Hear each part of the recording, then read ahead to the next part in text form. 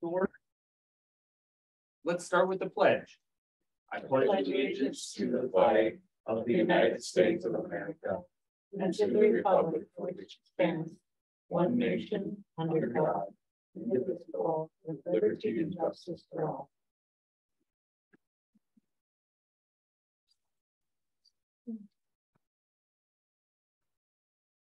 Roll call.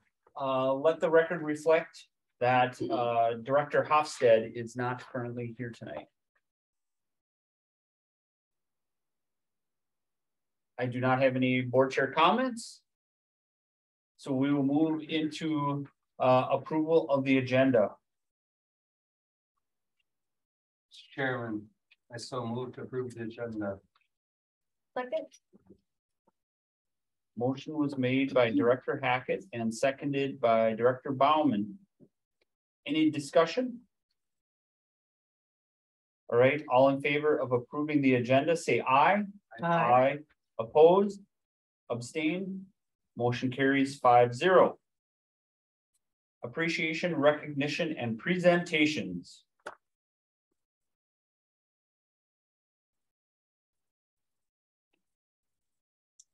Chairperson Garrett, board members, Dr. Werkamp.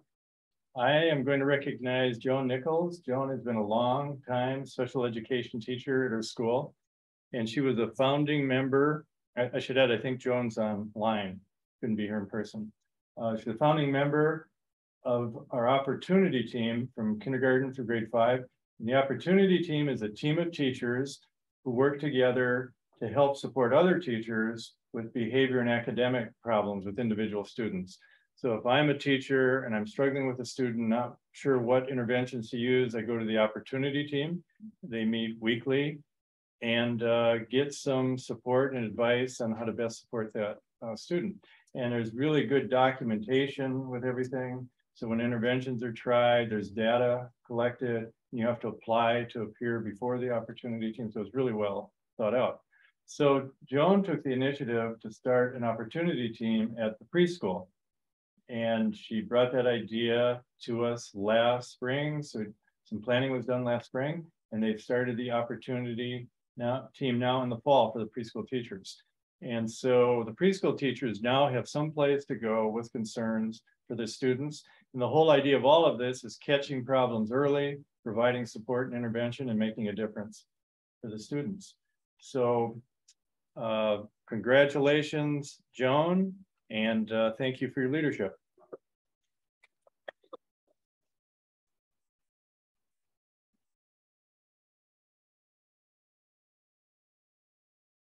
Chairman Garrett's members of the board, Superintendent Werkamp.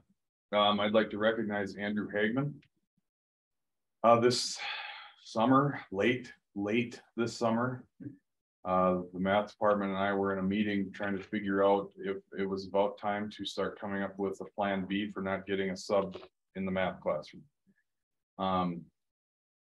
It was involving tearing the schedule apart and lining up any math teacher we could with open preps and doing overloads, and not an ideal situation. And they had a conversation with Andrew earlier in the school year, later in the spring, and we're just kind of teasing him about stepping in and helping out in the math position. Well, we got to the point where we happened to have while we were meeting, he was in the office, and so we brought him in and started having a conversation about it, and he said he'd be willing to step up and help out. And so he did step into the sub position. He will be working with us until December 9th. Having been a rookie teacher, even in my own trained field, the world was a blur. And now to have a teacher stepping into a position that is Andrew is a PE Phi-Ed teacher by training, and stepping into a middle school math position is a huge step, and he has done a tremendous job with it. He has great classroom control. He puts a lot of time in getting himself comfortable teaching the concepts and being able to work with the kids. he has some anxiety about the fact that he's only about 3 minutes ahead of the kids. That is pretty normal for a first-year teacher as you're going through it. But I am have been very impressed with the way that he's handled that position and the content and the classroom management. And so I thought it would be very deserving of recognition for Andrew Hagman to be recognized by the board for his step up in this position. Thank you.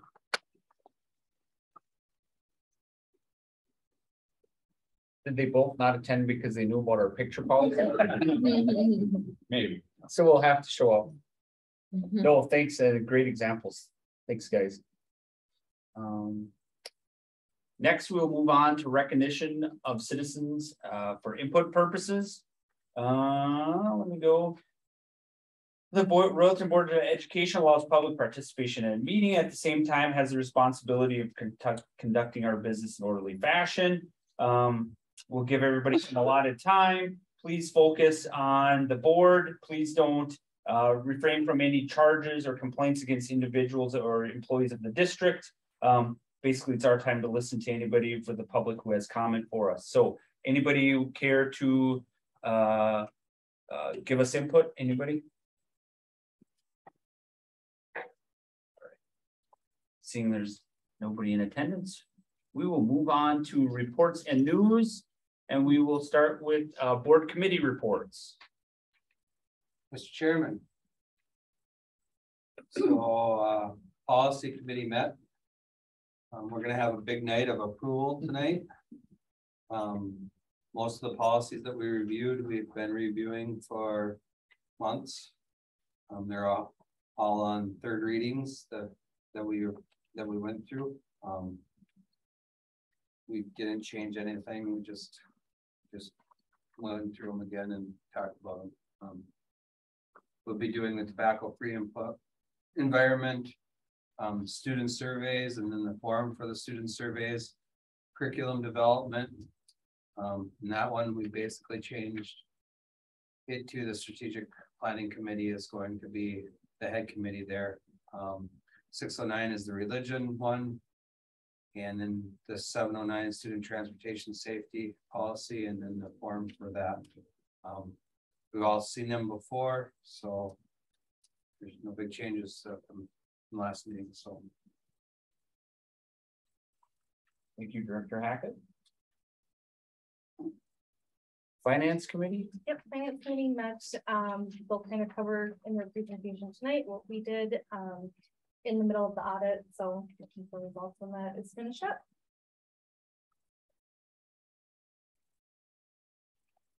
How about Mid-State? Mary, were you able, did you?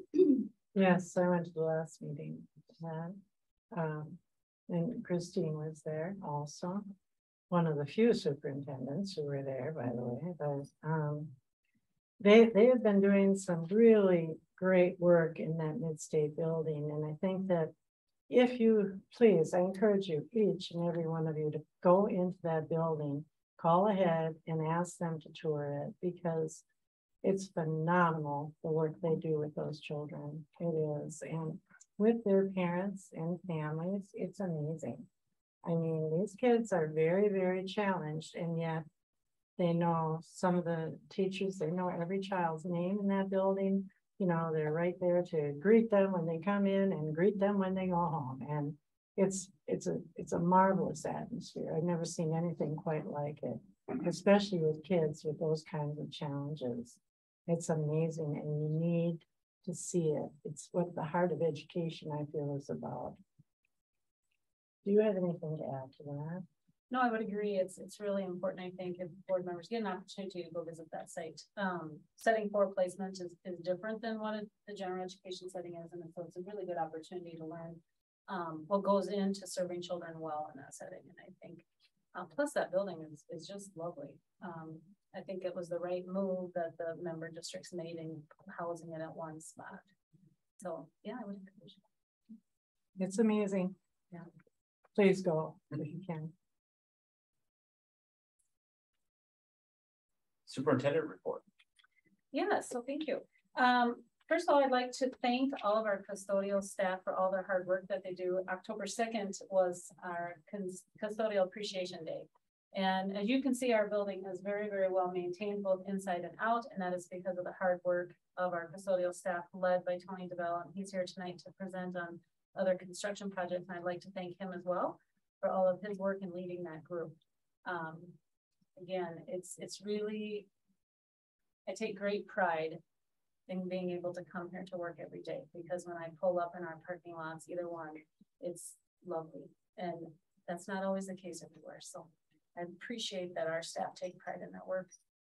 Also, just want to give everyone an update that we have our high school activities, athletics moving into section play. And so we have cross country at Pierce on Thursday.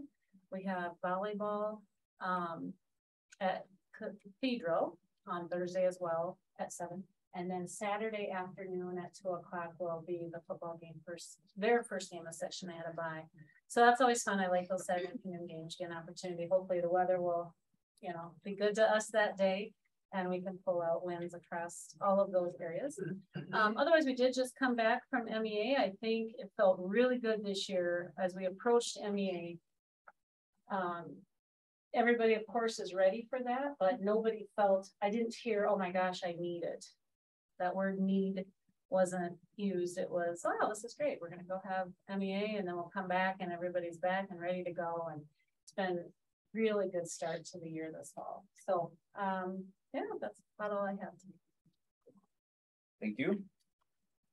Business manager report.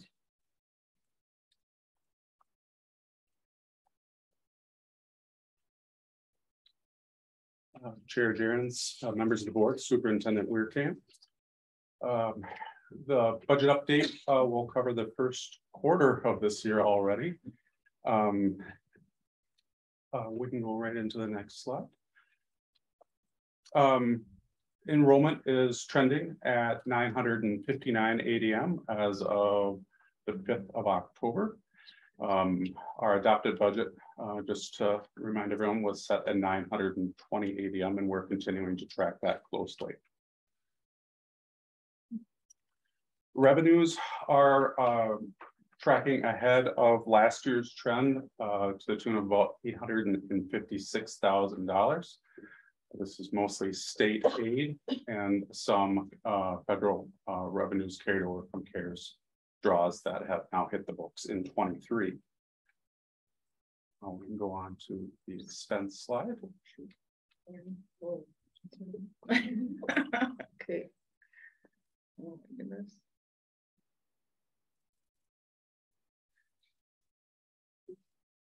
Okay.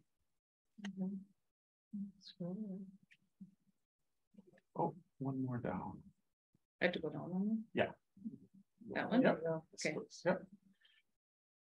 So expenses are tracking $571,000 ahead of last year's pace at this time. This is due in part to capital equipment purchases using PMA funds and the ESSER funding.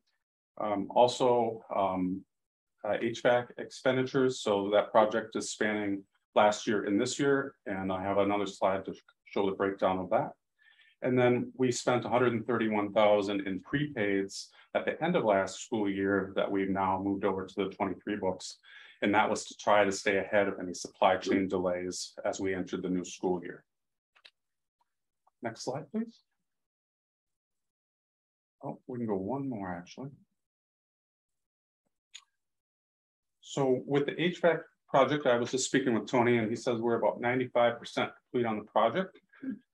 These numbers are as of the 5th of October, and we are actually in a very good position with that. So total expenditures of $424,000 thus far, $154,000 still remaining within the budget. So we're looking in very good position with that project at the moment. Any questions?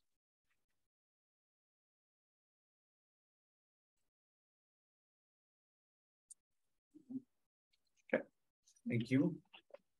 Thank you. Click here. Principal reports.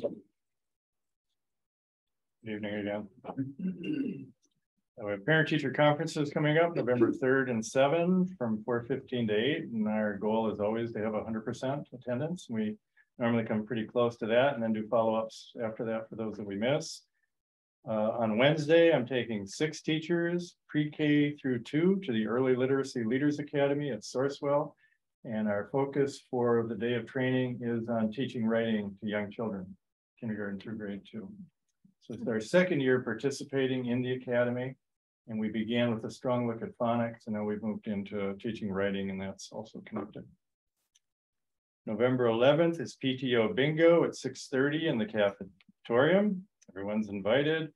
We have our Halloween parade at the elementary on Monday, October 31st at 2 o'clock.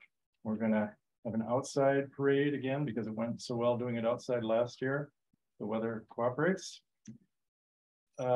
And just to mention and to thank our teachers, this year we have 4 student teachers be working at our school, and we typically have anywhere from 2 to 4. So it's a great opportunity to meet new people, learn new ideas, and it's a way to give back to the teachers who also were mentored by other teachers.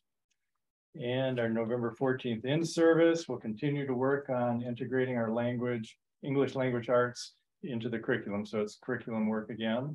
And that's been our main focus. And we're going to stay focused on that to the end of the school year. We've made a lot of progress, and we're hoping we might complete it by the end of the year. So that's our big dream goal. Any questions? I have a question. Yes. So when you take this team to Sourcewell, are they the same teachers that it was last year, or is it different ones? It's the same teachers. It's a 3-year commitment, and there's representatives at each grade level K through 2, plus our reading support teacher and our Title I lead teacher. So then when they come back, do they kind of try to spread what they learned to the teams then? Yes, that's the plan. Okay. And so we work at that. We also have a consultant from Sourcewell who works with us in an ongoing way and who does coaching within the classroom for those teachers. So working to apply what's been learned. So those are great questions, and glad I can answer yes to each one. Yep. Thank you. Thanks. Good evening again. We have parent-teacher conferences on November 17th and 21st. These will be by appointment. The appointment schedule will open on November 1st for parents to schedule a conference with anybody, any teacher that they want. They can schedule, if they want to meet with all 7, they can, if they can get it in the schedule, they have that opportunity. A little different in the past, we would do a single night of fall conferences, our student-led conference 2 nights in the winter, and then a single night of parent-teacher conferences in the end of April. We have taken them this year and put, right now at this time is a great intervention time for students. You know, you can reach them at a point where we can still make some good strides with them. So we took that end of April and moved it into November and made 2 nights. So all parents can get an opportunity to visit with as many teachers as they would like. Curriculum review cycle, the departments that are on the cycle and schedule this year have started doing their research and developing their ideas for what they would like their curriculum items to look like. They have a deadline to compile this material by February 1st, where we'll start funneling it into the curriculum review process with board and parents and strategic planning committee, and then get that stuff ready to go so we can have it ready to go for the fall. We did our first round of FastBridge testing here about 3 weeks ago. It was the first time 6 through 8 that we had done FastBridge.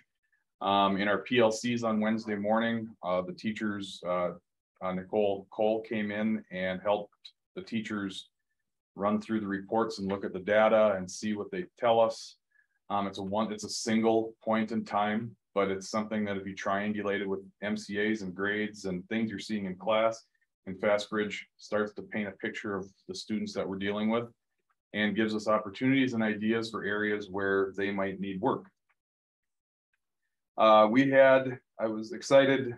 We always get requests from St. Cloud State, St. Ben's, St. John's for like Dr. Grabata said, student teachers, we also get part of the undergrad training is a 20-hour observation where they come into schools and observe teachers kind of as let's just say, dipping your toe in the pool to check the temp, see if that's a career move that you would like. And I like when our teachers volunteer themselves to be mentors. I think it says a lot about your teaching staff when they're comfortable enough to have trainees come in and observe their classroom. And so when I put the last one out, St. Cloud State was looking for 7 or 8 placements in multiple different areas, and we had like 5 or 6 teachers volunteer to be observation sites for those students, which is critical for those education programs to be able to have placements for those students to get them what they need. So I'm excited that our teachers were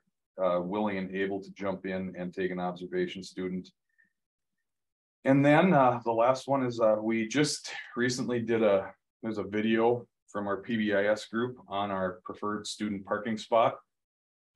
We have a preferred student parking, a Royalton Royal student parking spot in the north parking lot. It's got a sign, and we do a drawing every 2 weeks. If the student has a clean discipline record and has not been cited in 30 days, they're eligible for a drawing, and we have a big wheel with all the students, and we spin it and we vet them out to make sure that they make it, and if they do, they win that parking spot for a few weeks. And so we had our first one, and we did the video and had the little script and everything. If you haven't had a chance to look at it, I think it's on our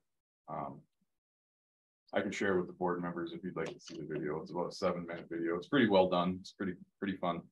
But we just had our first drawing, and so we had a junior boy win the student parking spot for the first round, and we will continue doing that throughout the school year. Any questions? All right, thank you. Athletic director report. Chair Garrett, members of the board, Superintendent Dr. Bergkamp. As we end our regular season, we enter our section play, as Dr. Bergkamp said. Junior high programs are all wrapped up, and we've been blessed with some favorable weather. Even looking ahead to Saturday, looks beautiful for a fall day. So looking forward to those. A big thing that has been a change with the high school league is we can stream the game on Friday for free. Before you have to pay for a semifinal game of $500, provided we don't have any advertising on there. So the advertising we got to remove for that one game, but at least we're able to stream it for free for those that don't want to come. The other thing that the region is pushing, just so you know, for section play is online ticket sales. It's $8 for adults, $5 for students.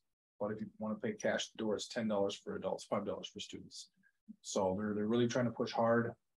They did it last spring, and they had some good success with it. I think they had only a couple $100 at the door, rather than everyone else was at the gate for online. So we'll have scanners for those on Saturday.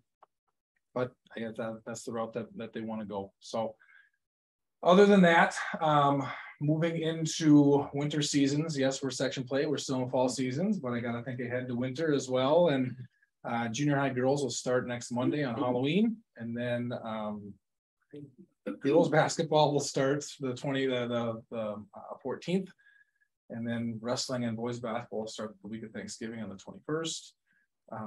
And then off we go. We get busy December, busy January.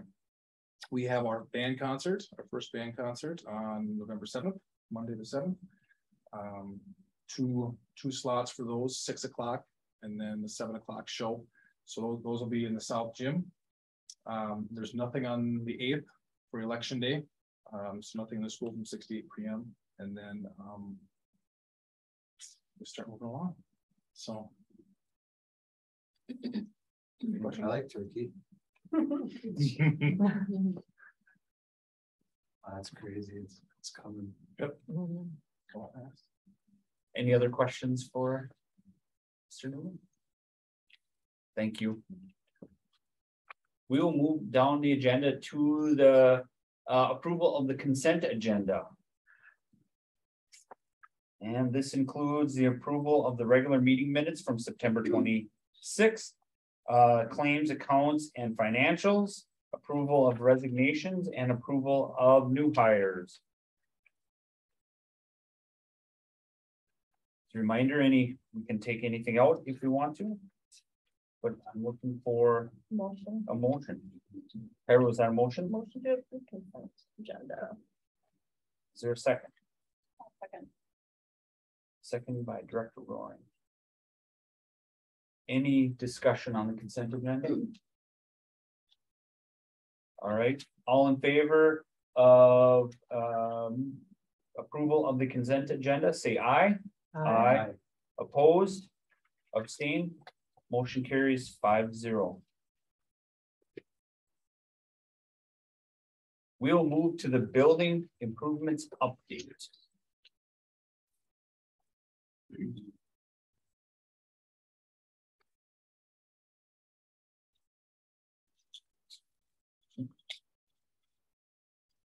Gary Garrett's, members of the board, Superintendent Burkamp. Christine and I worked on this great little PowerPoint here. Help me right through this. Scope of work for this has all happened last summer. Air handler 4, which serves the art, health, and choir classrooms. So we replaced that. That was a 52-year-old machine, so it was time. Enjoying air conditioning and better airflow and control in those areas now. Elementary classrooms and gymnasium are air conditioned now.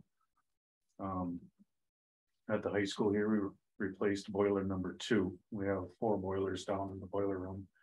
Boiler number 2 had a cracked heat exchanger, which is basically a death sentence for a boiler.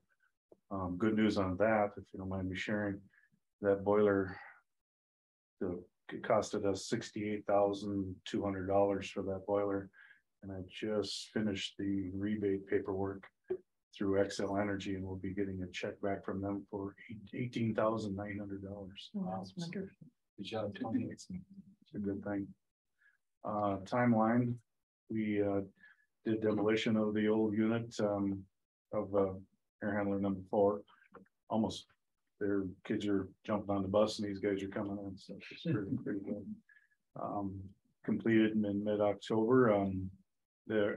When the kids got here, we had the air handler was spinning and moving air, and we had air conditioning, but the final part is now done. The heat is running too. So elementary project is wrapped up. There is one little back ordered piece that goes on each of the air conditioners in the gymnasium that will allow us to interface with the our heating and cooling controls, so I can see it on our screen and control. That's it. Yeah, everything's wrapped up nicely.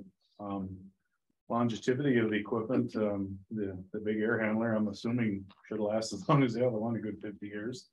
And the lifespan of air conditioning is generally about 20 years, you know, and plus or minus, of course. We got lots of them. So, yeah.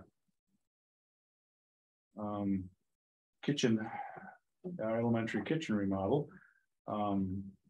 We installed some repurposed appliances from the north kitchen at the high school here. Over there, we put in the Blodgett, what's it called, the combi oven. It's a natural gas appliance. Working very nice for Sharon. We also moved in a double Vulcan convection oven, giving her over double the cooking capacity in the small kitchen. And if something breaks down, we're all covered all the time. So it's a good thing. The remodel of the serving line, we are taking care of electrically, but we're waiting for a hot cart to arrive.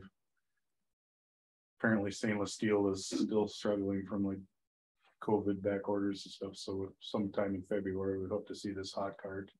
And if there's any window of opportunity where I can bring in the fabricators to redo the stainless steel so we can park a cold cart and a hot cart, really going to make a big difference for the kitchen staff over there.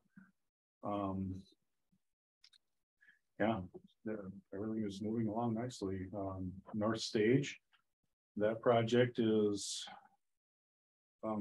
wrapped up also. We built I don't know if everyone has had a chance to walk through there, but we built a wall on the North Stage that would take the place of the curtain, so it's all solid now.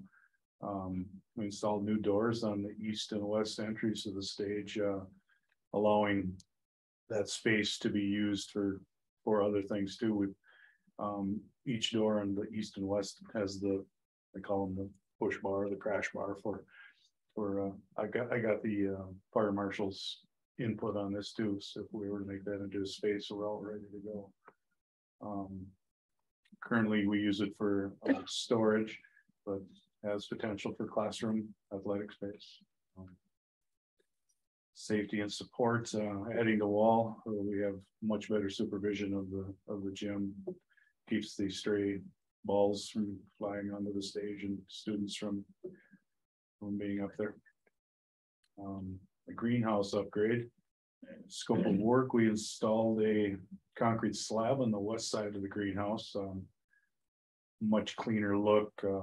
There was some landscape rocks and whatnot that we had put in there. Was actually the landscape rock was old rock that we had taken off the roof.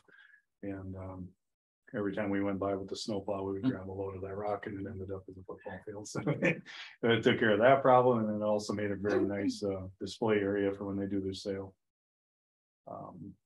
We intend to install a water line and a natural gas line underground to the greenhouse. That's going to make just ergonomically be nicer building to operate. We won't have to worry about the propane tank, and then the water we can leave on year round. We're planning on putting a agriculture style hydrant out there so it won't freeze. And the natural gas upgrade, of course, hoping the price of things go down. We'll see. But for the comparison between propane and natural gas is still enough to make it worth doing. Routine repairs and upgrades.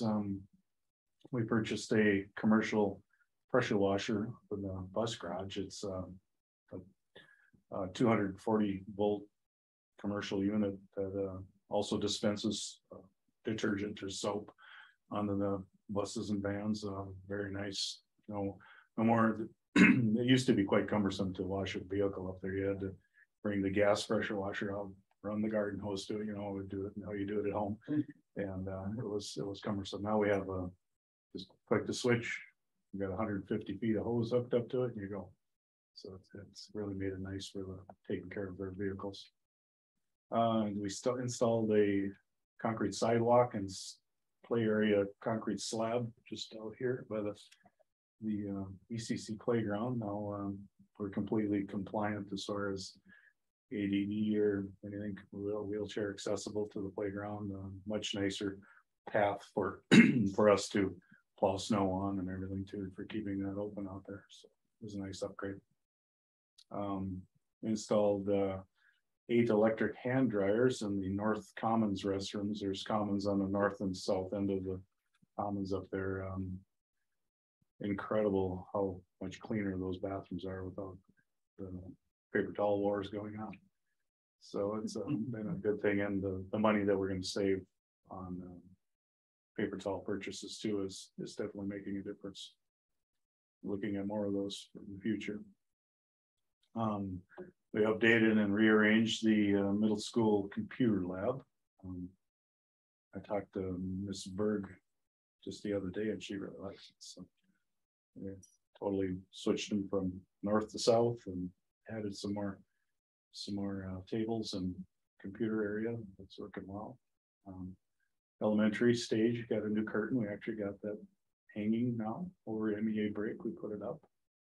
We did find some of the little trolley rollers that are up in the trolley up there were actually melted from that fire. So we have some of those coming, but we have enough of them up there to make the curtain functional.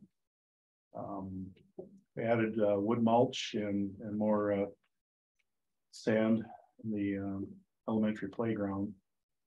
The wood mulch, we try to maintain a 8 to 10 inch pack of wood mulch just for fall restraints and safety in the playground, and that sand is in that bigger area of the playground where there's a drain in the middle, so we last year we put the cement curb around, so now we're all tapered to our drain very nicely, keeping our storm water and everything else out of the neighbor's yard, so good for us, good for them.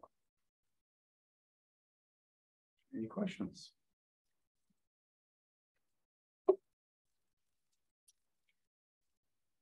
I have a question. Sure.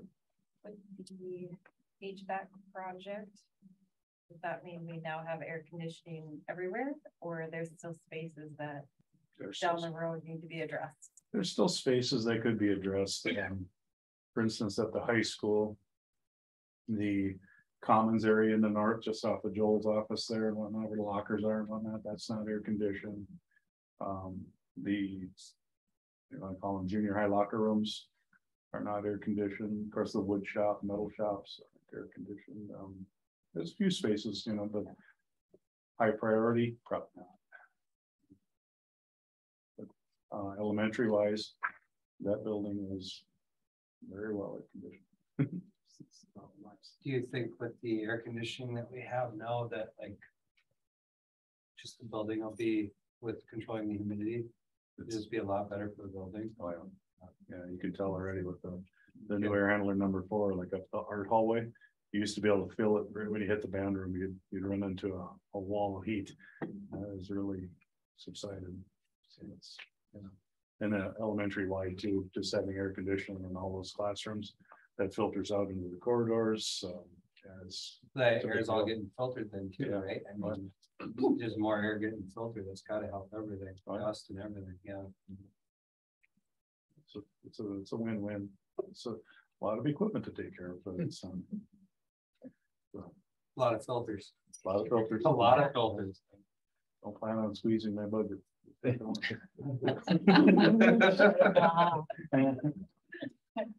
Tony, do you have, so this is maybe addition, are there other big projects? Maybe you don't know this yet, but I'm guessing you do. Other things that are coming up that will need to be addressed in your mind? There still is about 4 air handlers that are 50 years old. The one that would be really nice to take care of is up by Joel and Tony's office up there is air handler number 2 is a 50-year-old unit. The air conditioner that takes care of that area was installed in 1996. So that's already an old unit. It's hard to believe 96 is call it old, but it's aging. The refrigerant that's in that machine is called an R22. Very tough to get now. So that one's going to be coming, sometime we'll have to plan for it. Boilers at the elementary school probably should be looked at sometime. We have, I call it the odd couple over there. One boiler, the smaller one, is not big enough to take care of the building. It will heat the building down to about 30 degrees. After that, it won't handle it. So then the big one kicks in, which is not an efficient one. It's the old style tube boiler. It's not a high efficiency boiler, but it'll heat the building. So it would be nice to look at some newer equipment over there, and those are nearing the 25-year mark too. So how come we got a rebate from East Central, because the new boiler was that much more efficient? They're really generous right now with rebates. Yeah, and actually the boiler, the boiler we replaced was hit the cost. Yeah, it was about the same efficiency. Yeah, the boiler we replaced was installed in 2003, and the newer one is obviously percentagely a little bit better, but not. It wasn't like we replaced a 50-year-old. Yeah, totally inefficient. Not like we're replacing the one that's over at the elementary. Yeah, so they're very gracious with their rebates. So it's a good thing. Even the HVAC equipment, I made a phone call to the Minnesota Power rebate specialist, and they came in and looked at a new air handler 4, and they looked at all the little air conditioners we put in at the elementary too, and we'll be receiving, I think it's close to $8,300 from them. Thank you for filling the paperwork out. Yeah, thank you very much. It's a matter of filling paperwork out, I'm sure. It's paperwork after paperwork. Yeah, supplying a lot of information, but it's worth it. think we're winning. Just a final thought too, I did get feedback from somebody that drove by the school and also kind of to comment on where Dr. Bergkamp talked about it, just commented that the facilities always look good. They were impressed with that. So kudos to you and your team too on that. So outsider had mentioned it. So I thought, oh, that's kind of nice. We take it for granted, but great job, guys. Thank you. Thank you. Appreciate it. Yeah, Spread the word to the group. At the candidates forum, the room got multiple comments from people that aren't from the area about how great it was, so it was nice to hear. A proud moment. So Good. Keep it going. yeah. Other questions or comments for Tony? He gets the brunt of all the comments and questions. All right, thank you, Tony. Appreciate it. Thank you. We will move to approval of the strategic plan, including world's best workforce plan. Okay, so I will start us off, but I have a team of people with me tonight. And the reason they're here is because the folks that are here help facilitate this work with our strategic planning committee. A couple were not able. One, Morgan Prom is no longer with us right now, but she did participate in the initial few meetings facilitating, and then Jeremy Shaw was not able to make it tonight, but he was another person that helped facilitate the meetings. So we want to go to the next slide. I just want to show that this is a slide that was presented pretty much each meeting, just to remind every committee member that was there, because not everyone can make it to every single meeting. And so just giving them a reminder of what our purpose was, the process, and what the ultimate goal. And so the goal is to provide a plan that sets a course for the district for the next 3 to 5 years. And I think that's what we have ready for you all to discuss and hopefully approach the goal. So now I will turn it over to Sherry Bishop, who can start us off here. Chair Garrett, members of the board, Superintendent Werkamp, Sherry Bishop. So what you're seeing here are the meeting norms that we started every meeting with when we met with our strategic planning committee, community members, staff members. These meeting norms were shared. And the goal was to make sure that everyone had a voice to be heard, whether that was in the large group or the small group. So these are the 4 things that we focused on during that time.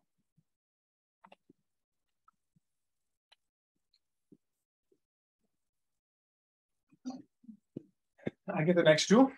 The vision, during our first meeting back in April, the group had said that our vision was still solid and still intact. So the recommendation from that group was to keep it as is. The next one,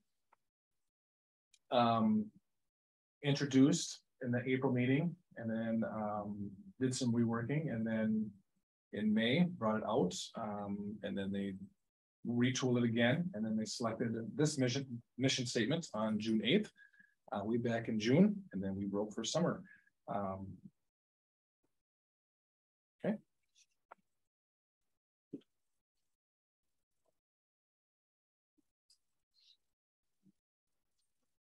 Chair Gary, it's members of the board, Superintendent Werkamp.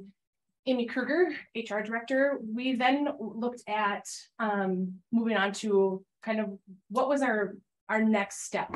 We had a bunch of like can do or will do statements, and our group decided they wanted to really go to more of some core values. And so we really did a lot of work around core values and what core values speak to us. We wanted something that would again span maybe even further than 3 to 5 years out. So we did some small group work, large group work, and this is what we came up with for the different core values. We talked about the word Royals and trying to incorporate that because we felt like that was super important to kind of who we are.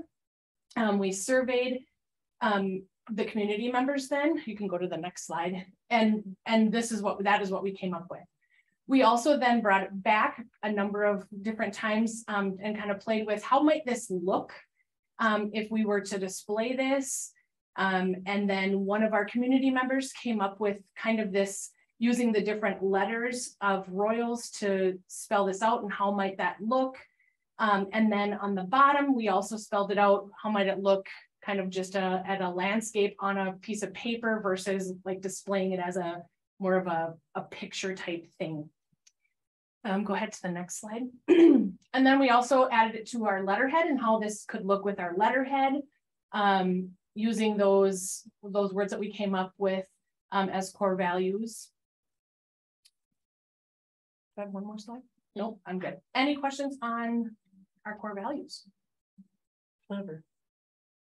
Very We clever. like it. I did too. Can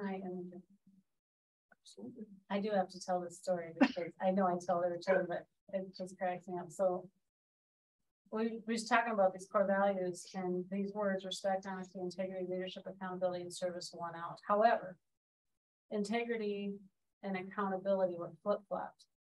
So at 3 o'clock in the morning or 2:30 in the morning, I get an email from Amy Kruger saying, what if we switch these words around because they look better if you have it, blah, blah, blah, blah. Couldn't sleep just thinking. And I thought to myself, what are you doing at 3 in the morning thinking about the core values for Rollton Public Schools? And then I thought, what am I doing reading the email at 3 o'clock in the morning? So I said, I'm not going to respond back. So anyway, just so you know, the integrity of the survey is intact and that these are the words that came out as the highest words to be chosen. Their order is only shifted to make the look of them easier on a t-shirt and that kind of thing. And so we do thank Julie Kruger for that. HR has made me really need to tap into my creativity. So that was my idea. That's right. Which one of the two? And that only works at 3 o'clock in the morning? Yeah. That's what it came out. I don't know. Which one of the two, are you gonna use both the top and the bottom, or have you decided which one? The top one, I believe, went out with all the caps. Okay. Just looking at that flush It looks line. neater. Yeah. I'm not sure about the home of the roads, if we actually discussed which of that font. I don't recall if we even talked about that as a final decision, but the top one about them all being capital. The only thing we'd likely change is the comma next to integrity would likely be the gold, just to be common comma. Thank you.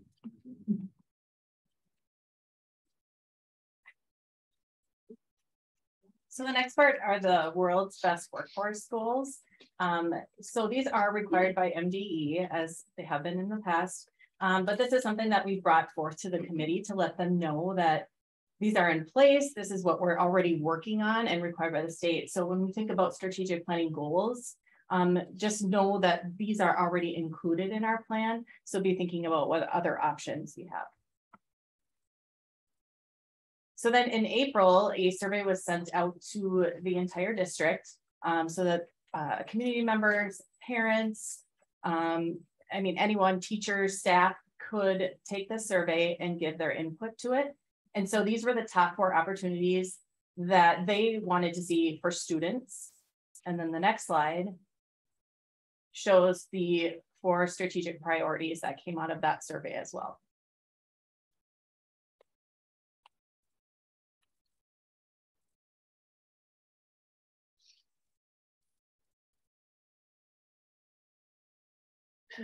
Chair Garretts, members of the board, Superintendent Dr. Wehrkamp. So through this whole process, whenever we had a meeting, we always included a work time, and that work time was, we used the World Cafe model.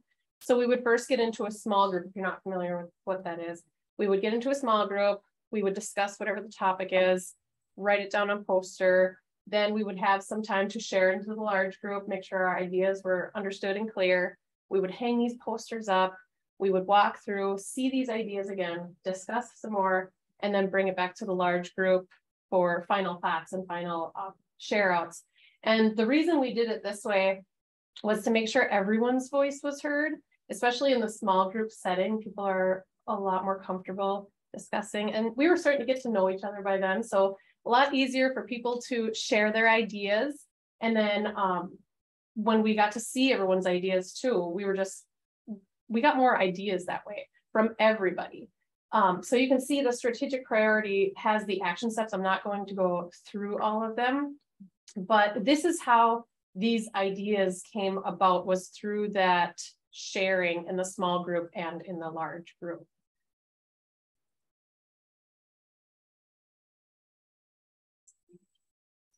I'd just like to add to, by working through this process, we were able to keep those meeting norms that we talked about at the beginning. So those were on the desk for everyone to see.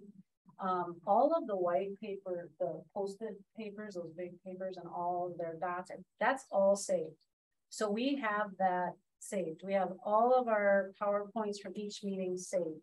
So once the strategic plan is approved, it will go online and all of this documentation will be saved. So if someone ever wants to go back and look at that, that will be there.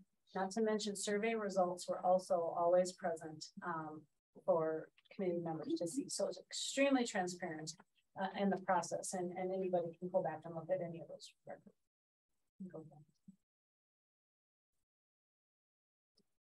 No.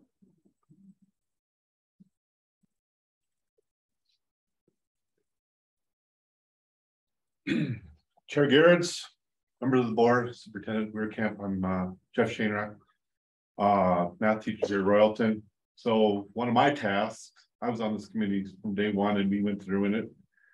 It's a process, but then we got the results back. So this slide shows you kind of some numbers, and what these numbers are is, okay, when you get these results back and you have them vote 1 through 8 or whatever they are, on 1 being your first choice, 8 being, how do you go through and you figure out which one is the highest priority or which one is the second, third, and fourth? So I did the golf approach, where if one was your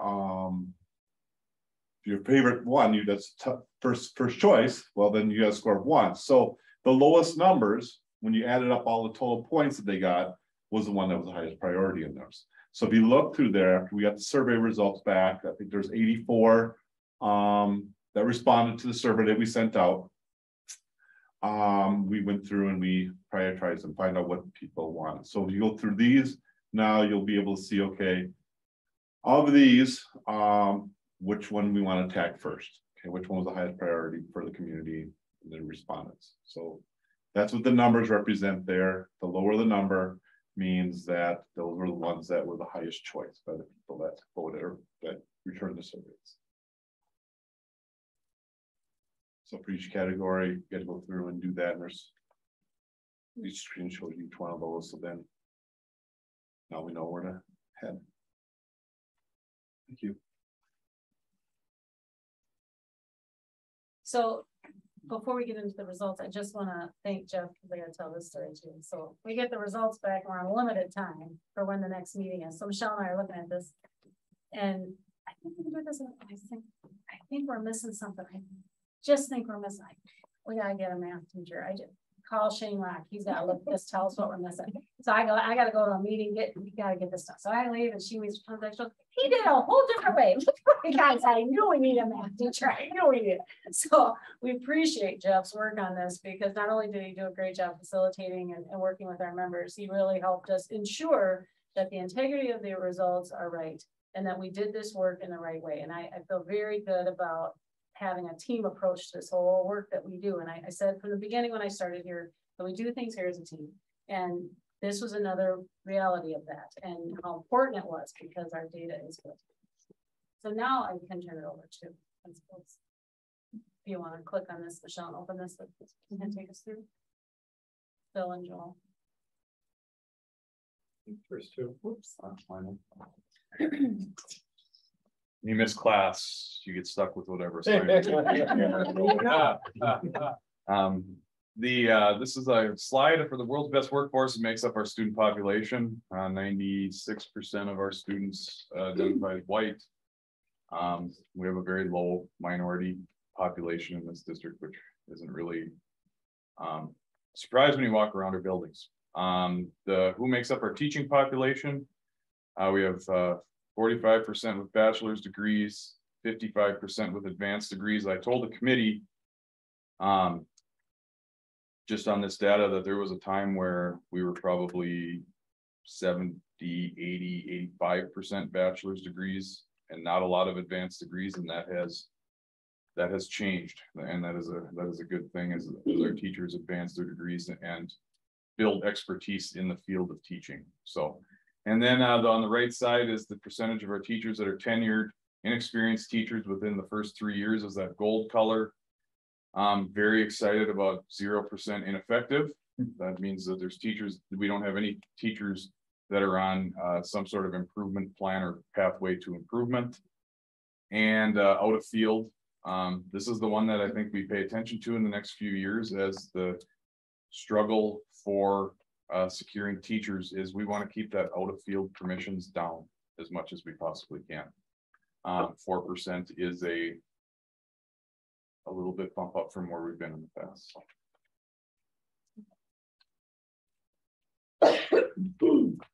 That's our kindergarten readiness goal from last year, where our focus was on the screening of students before they came in, early childhood screening before they came into kindergarten.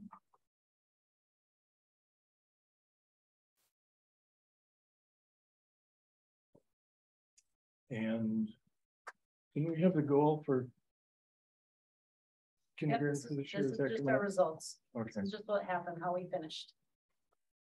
And there's the results from 21-22. Our goal was to get to 60% in reading proficiency of 3rd grade. And we did not make that goal. It actually decreased to 40.7%. This is our special ed students, and now it's who partially meets, or exceeds. And our goal is to go from 52.3 to 60%. And we did not meet the 60%, but we did increase to 52.6%. So there was an increase. And this is for our students on free and reduced lunch. Again, partially meets or exceeds, and we are at 60.29, and our goal was 65%. And we actually succeeded our goal with that at 65.9%. So Joe. Yeah, Joel. The college and career ready goal, the percentage of students, this is meets or exceeds standards in reading across the district would increase from 48.5 to 55. And while we did not meet the goal, we did make a jump to 52.4%. This is for meets or exceeds in math. The goal was from 42.8 and to get that to 50. And the goal for 21-22 is 42.8 to 55. We did not get there, but we did make a jump to 51.5%. And then this one is the meets or exceeds in science. Across the district, increased from 47.6 to 60. The science went up. It did not meet the goal, but it went up to 50.3%. Graduation rates. All students who are eligible to graduate at Royalton Public Schools in 4 years will remain above 90%. The students who successfully graduated in 4 years was at 90.5. Now that takes your number in October, this time of year, and who's ever in your seats here and counts as to who graduates at the end of the year.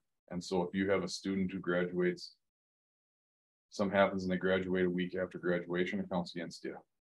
If they don't finish and they go somewhere else and there's no, that counts against you. We still feel like it's important for us that the 90% of our kids who are, you're always going to have some transition out and have some unforeseen difficulties, and have some that I've had students who graduated 48 hours after the graduation ceremony, and I've had students that have come back and finished it 2 years after their graduation ceremony. So, but it does count as to who graduates there on time in May. So goal is 90%.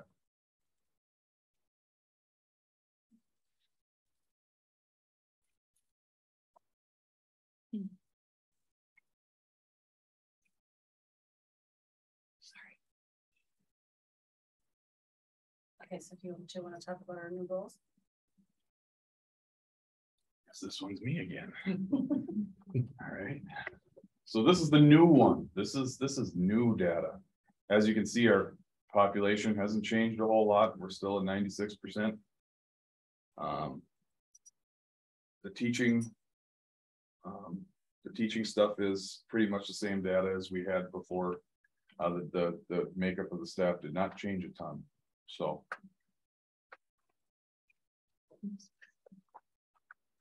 Working with the committee and getting feedback from the leadership team, we decided to get more specific and strengthen our kindergarten readiness goal. So we went from, it's the same goal, 100% of eligible kindergarten students enrolled in kindergarten will be ready for kindergarten. But we decided to use our preschool so that 70% of our students who attended preschool and are now in kindergarten, we are assessing them through FastBridge. And in the spring, our goal is 70% of those students will be in the low risk category. There's 4 categories, that's third from the top. So if you're low risk, you're doing very well. This is our 3rd grade literacy goal. So we did not meet the goal, as I stated before, at 40.7%, but we still want to aim high and keep the 60% as our goal. So our goal is to move from 40.7% to 60% for this year. Yes. So you think that's, and so obviously you think it's realistic, but that's gonna be, what do you think are gonna be the things that will get you to that, right? That'll kind of push you to that, you know, going, obviously you don't want to go down, but get you that now we're going for a 20% jump, which is even harder, right? So what do you think are the things that will push you to get to that one? I think 2 things. One, getting past COVID. If you'd ask me how our current 3rd grade students are going to do, based on what I'm seeing and so many developmental needs, I think it's going to be a real struggle. So I think getting past that, but also getting our English language arts standards in place and being used and applied, I think should make a difference. I'll use an example from our math standards, which we have in place. I observed our our 1st grade and 2nd grade teachers. In all those classrooms, they were all on the same lesson with the same project. They went about it a little differently, but that's how coordinated the pacing calendar is and the expectations.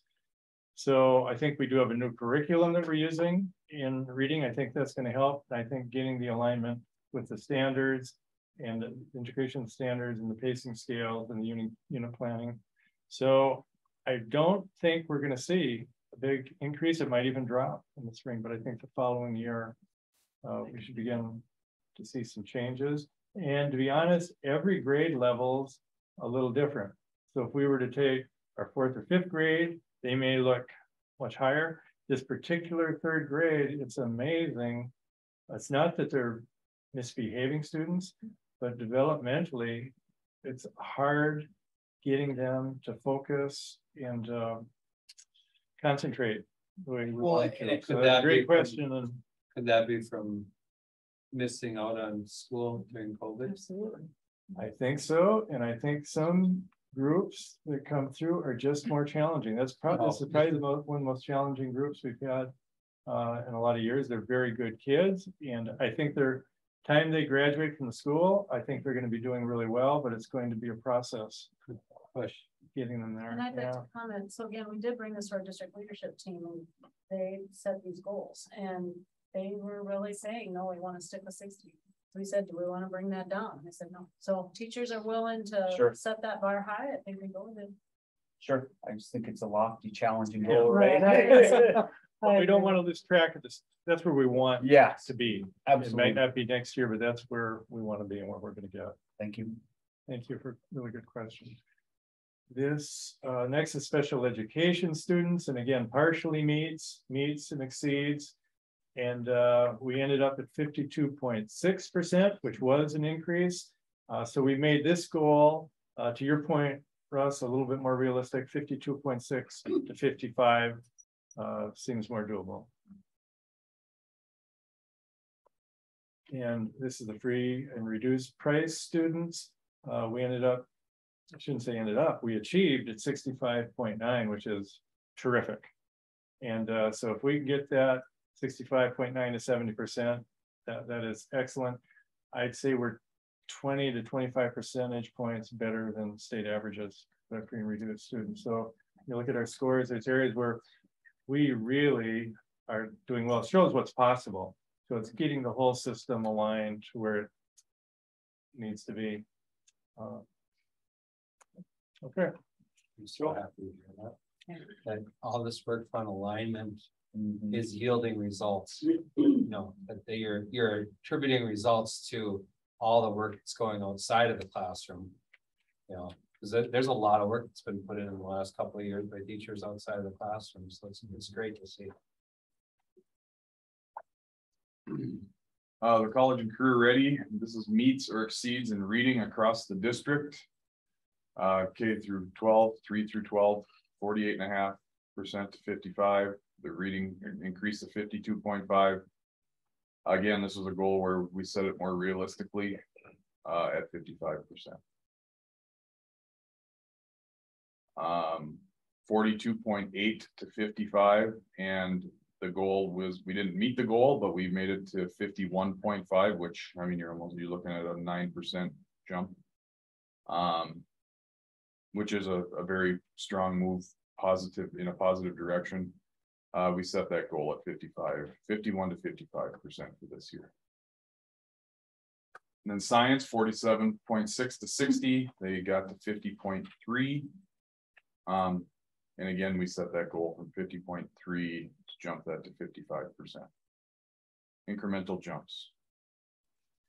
Graduation rate, I don't envision this changing when we do the world's best workforce every year. 90% is a realistic goal, and it also provides you a stable baseline that you're looking at every year, that it's at 90%. And then you can take a look at the trend in the data with a consistent baseline of expectation that 90% of our students who are in the seats in October will graduate on time. I think another caveat to that I'd like to add is, in a district this size, that can mean one student. And so it's not like where you have a larger N and you can have some of that fluidity. So it's real hard to set a goal at 98% when one. Well, if one student doesn't make it, you can, that's, Or somebody starts the year in And Royalton, then and then life happens and they go to Little Falls or wherever. Right. Thank you.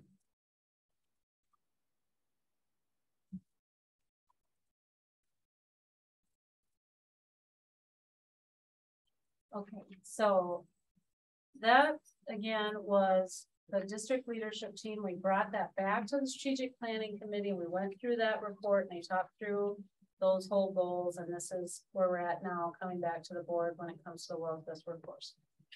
So again, this document that I'm going to show you now will be a living and breathing document. So this will change. It will be on the website, but it will change as our needs change, so that it's not just a canned strategic plan that nothing changes. And so if it doesn't work, you still do it, even though it doesn't work, or, so this is a goal of a living and breathing document. I've put the vision at the top and the mission and our core values.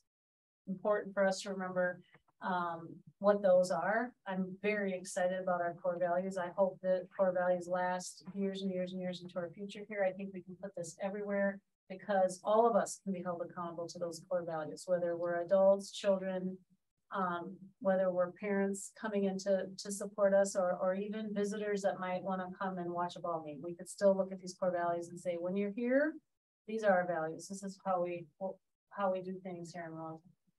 If you go down the strategic priorities we've set, now we went through, and by the way, the who's responsible and the start date. This is where the committee really came in and did a lot of work at our last meeting and provided for us who they thought initially was responsible and initially when we could start this. Again, this may change. We may add people to the responsibility list. We may subtract or not, but this is where we began. So we look at our kindergarten readiness. The group came up with administrators, teachers, parents, and community. We're doing that work. Same thing with literacy proficiency. Achievement gap, all of those goals, college and career. Those who were responsible and start dates were doing that. Keep going down to strategic priority number 2. Again, remember we put those action steps in. So we put those action steps in the order from the survey and brought it back to them of who's responsible. And then start dates. And as you can see with that first one, everybody wants this started in fall of 2023. Now that means starting how we might go with it. It doesn't, so for example, service learning opportunities. We start to get the group together. What opportunities could our students have for this year? We start thinking about it, start strategizing how we're going to actually do the work. It doesn't mean we're necessarily have a service learning project October of 2023, which is, it could be that they actually start the project in January or February. Keep going down to social emotional supports. And again, here's the action steps based on that survey. When that's what came forward as important. When they looked at it as a team, they're like, well, more social workers, counselors, mental health services. Well, our year has started. So they thought, well, maybe you can get someone hired for fall of 2024, but they put the onus on the administrator and the school board to determine whether this is something we can do. And then you can see the other folks who are in support of doing some of this work. More celebrations in the newspaper, they want that immediately. That came back, but that should be happening consistently. And so we'll keep working on that. Strategic Priority 4, highly effective communication. Again, we put whose role is what in there. IT being our technology department, and then those start dates. And then strategic priority number 5 is co-curricular and extracurricular. And then what are all those action steps? Who's responsible and when do they start? And again, making the student body aware of all sports and activities, immediate and ongoing, meaning some of these activities we're going to start and we're going to keep doing, and they keep going all the time. So they're routinely be checking in with students on what we're doing or what they would like to have for sports and activities. It won't be just a one and done where you've completed and you don't do it again. So this is our initial start from the committee.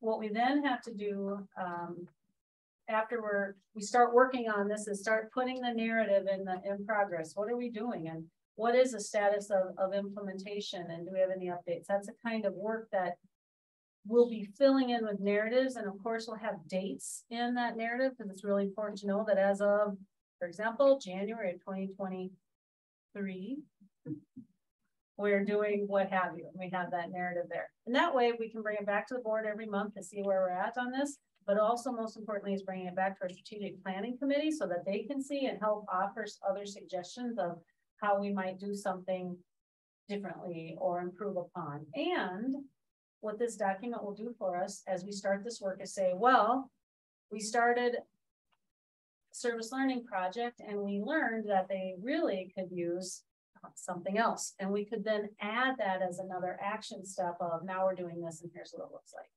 So I look at this as an ongoing document that's fluid and is, we don't lose anything. We keep the documentation. If we were to not do something, because let's say that kids are activity bus after athletic and activity practices. Let's say we do a survey and we find out no student wants that or needs that. Well, we wouldn't do that. We're going to say not doing it because, but we don't remove it. So we have a history there. We don't lose our history, but we put in the comments why we might not be doing something and as of the date, because we might find that out, let's say January of 2023, but now it's 2 years later, we're still working off this plan. We say, we need to revisit that again because things have changed, people have changed. We might go back and revisit and say, oh yes, we do actually need that activity bus. We should try that now. Now we're ready. So those kinds of things is where I see this being a more, really a document that's fluid. And so I think, was that our end of our slide? Yeah, so I can take any questions about this particular document or about any questions about any of the presentations. I'll start. So where that spreadsheet, where's that going to live? Is that going to be somewhere? It'll be online. Online. It should be open to anyone can see that and be able to review that and see where that. Okay, I can piggyback on that. So it's going to be the onus of all parties to review that document and ask yourself, am I trying to live to those standards? You know, like, perhaps, like the board is up there on some of that stuff. Perhaps the board has to review them biannually or something and say, what can we do to help these things? you know. It is our job as the board to, you know, just because we don't get asked for help, but maybe we gotta go out and find out if they need our help, because there's things that we can do that in this boardroom that nobody else can do in the district, so. Yeah, I would suggest that all of leadership groups will have the same conversation like that, so.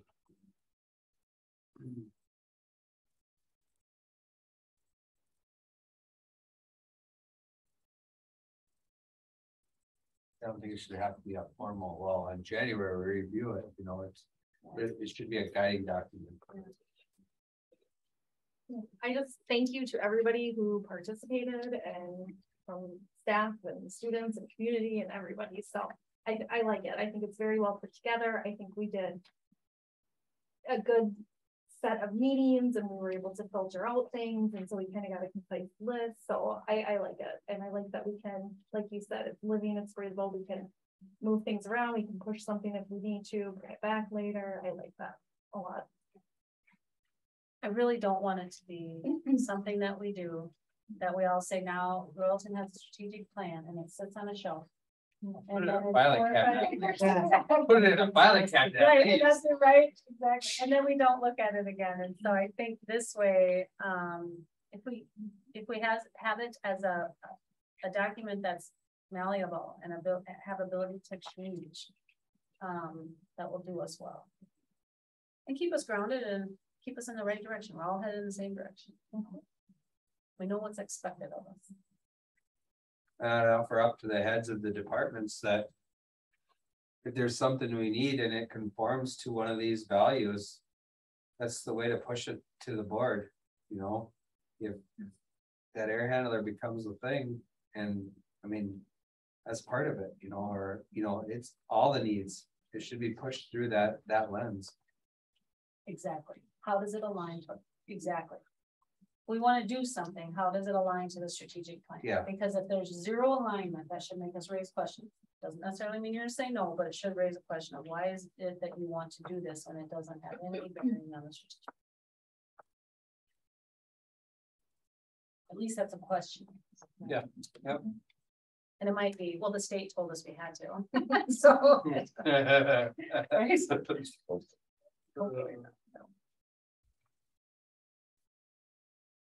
Other comments or questions? I'd piggyback a little bit off of what Director Ballman said and thank all the staff and people and your leadership team, because I thought everybody there did a great job. You were focused. You guys, you could tell you had talked about it. You were prepared. I think it also gave community opportunities to meet others as well. Some of the teachers, you know, that can't say that I knew all that well. I got to see them and interact, and I thought everybody did a great job. So super excited about it. I think it was done right. I think it was done very well. So A motion to approve. motion was made by Director Bauman. Is there a second? I'll second. Seconded by Director Lane. Any other discussion about the approving of the strategic plan, including the world's best workforce plan? All right, hearing none, all in favor of approving the strategic plan with the world's best workforce plan, say aye. Aye. Opposed, abstained, motion carries 5-0. Thank you. Yeah. Next is in the agenda is the SMS renewal contract discussion. Yeah, so I'll start us off with that, and Dave, I may need some support from you as Scott was unable to be here tonight for this portion. So our contract with SMS is coming up due for renewal, and I'm proposing that we go ahead and renew SMS to provide our business management services. I've been very, very pleased with the support we've received. Scott and Dave have both been wonderful to work with. It's really nice to get budget reports monthly that make sense. We make decisions as a team, so they bring forward ideas, but they don't just bring forward information and says, I've already decided. We don't use that kind of language. We talk about it together. and it's gone really well. Now, one thing that they have supported us with and not really charged us for correctly is they've also given us payroll support. So as you know, we've hired Amy Kruger as our HR director, and she does the bulk of the payroll. However, we have needed support from them as they've helped with training her, but also with just the way the work functions. So we had initially asked for some accounts payable support, but in reality, that wasn't necessary because we have a staff person that's been doing that, and that process has worked okay. So they didn't do the accounts payable service for us, but they did support payroll. So moving forward, we'd like to continue with that support, but that would be instead of a $10,000 fee, a $20,000 annual fee for that support, which is to me still well worth it.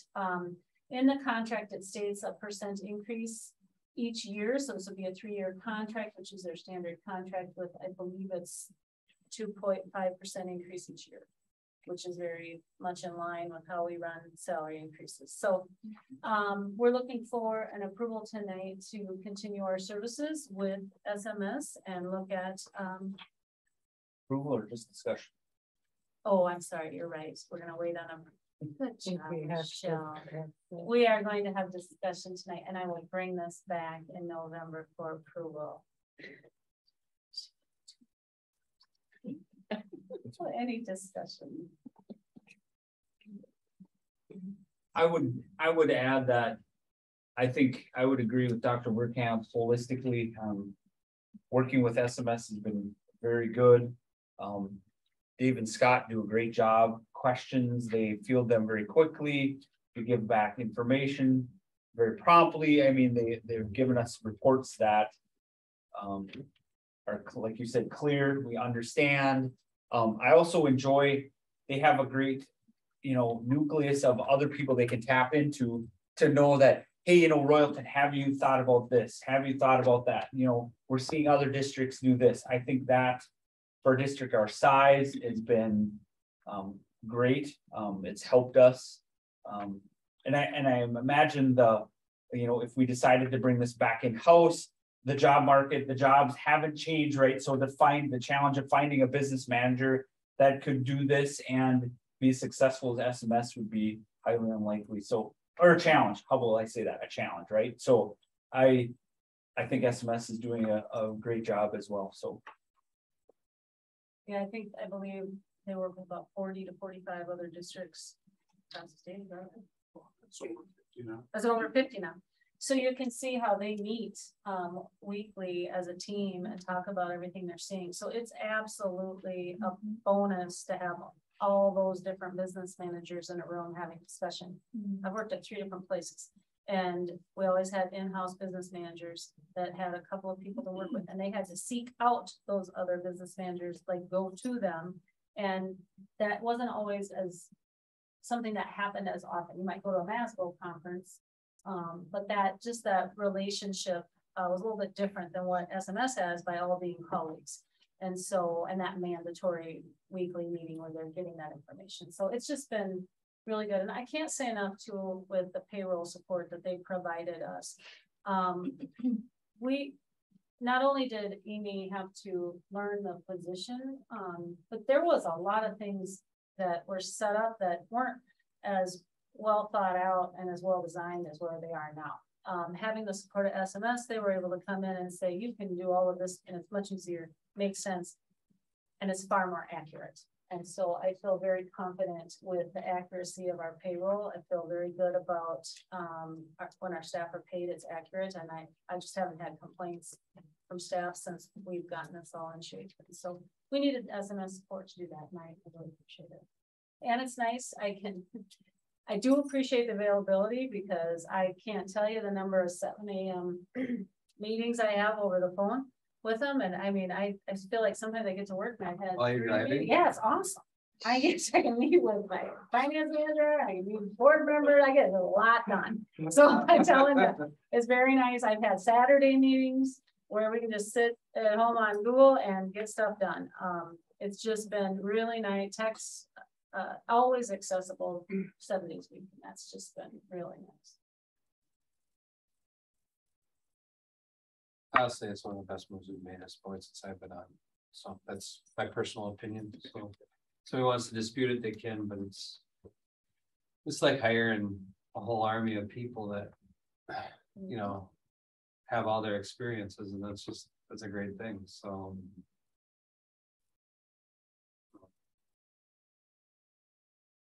So is that the discussion that we were going to have now? Is that it? Because you don't need a motion, right? Correct. Nope, just a discussion. We're just feeding the horse, Mary. Right. That's what I thought. I would rather Well- it didn't, but okay. This was, you know, kind of our policy. We like to see things twice, right? So we'll make sure everybody has the opportunity to review this, ask questions, and then next in November, we'll bring it back up again. Thank you. All right, if there's no other ones, we'll move on to approval of the prom venue and transportation.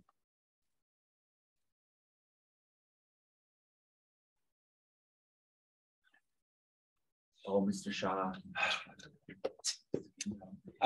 Prom, just with everything going on in the spring, it was hard to nail down a date. We got state for speech, and we've got, nationals for BPA potentially, and there's a lot of different things going on, and they had talked as a group, and then they said, well, let's settle on this date. Well, I didn't realize it was speech states instead. And then you can't get too far into May before it's too late in the year. So they settled on a menu, and at Coyote Moon, and it is slated for the 6th of May.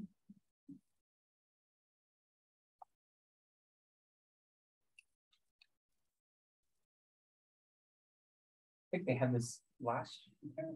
Yeah. Just, I think so. Yeah.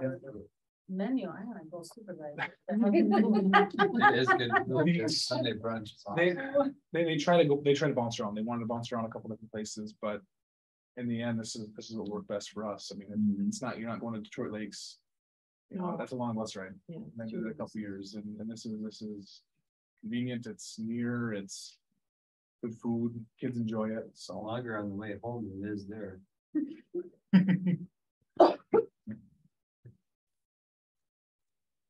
Always. Yes, so they are looking for approval. Are there questions on this for Mr. Newman?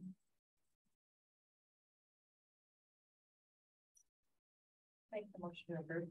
All right, Mr. Chairman, I'll second that motion. so the motion was made by Director Roaring and seconded by Director Hackett. Is there discussion on this topic? All right, hearing none, approval of the prom venue and transportation. Everybody in favor, say aye. Aye. Opposed, abstained, motion carries 5-0. Donations by resolution. Would somebody be willing to introduce this resolution?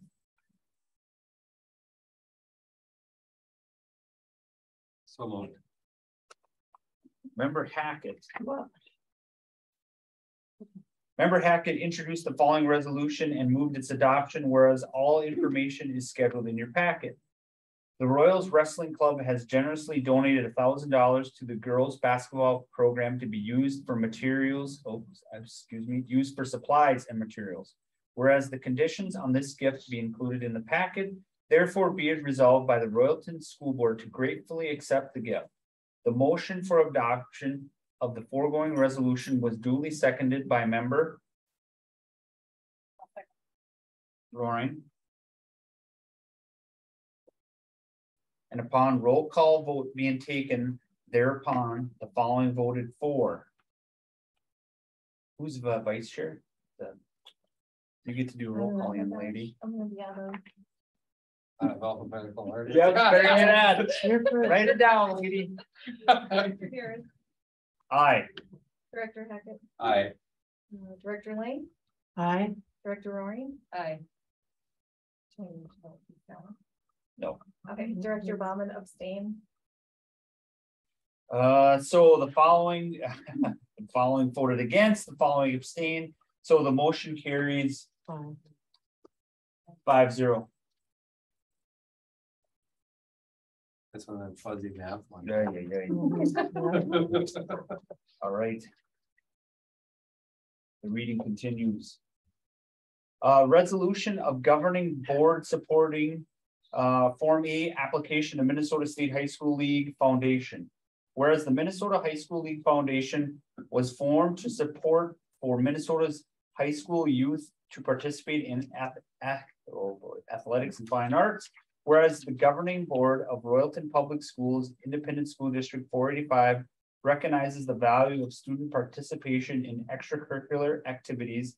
And whereas the Minnesota State High School League Foundation is offering grants and funding to assist schools in recognizing, promoting, and funding extracurricular participation in high school students in athletic and fine arts programs. Therefore, be it resolved by the governing board of Royalton Public Schools Independent School District 45 supports the school's application to the Minnesota State High School League Foundation for a Form A grant to offset student activity fees. So that is the form. I guess I need approval. Motion and approval for us to sign. I'll second. Motion was made by Director Bauman, seconded by Director Ling. Any discussion? Maybe you want me to read it again? No. It looks like she did. All right. I know. All in favor of approving the Minnesota High School League Form A resolution, say aye. Aye. Opposed, abstained, motion carries 5-0. Approval of student council overnight trip to Craigens.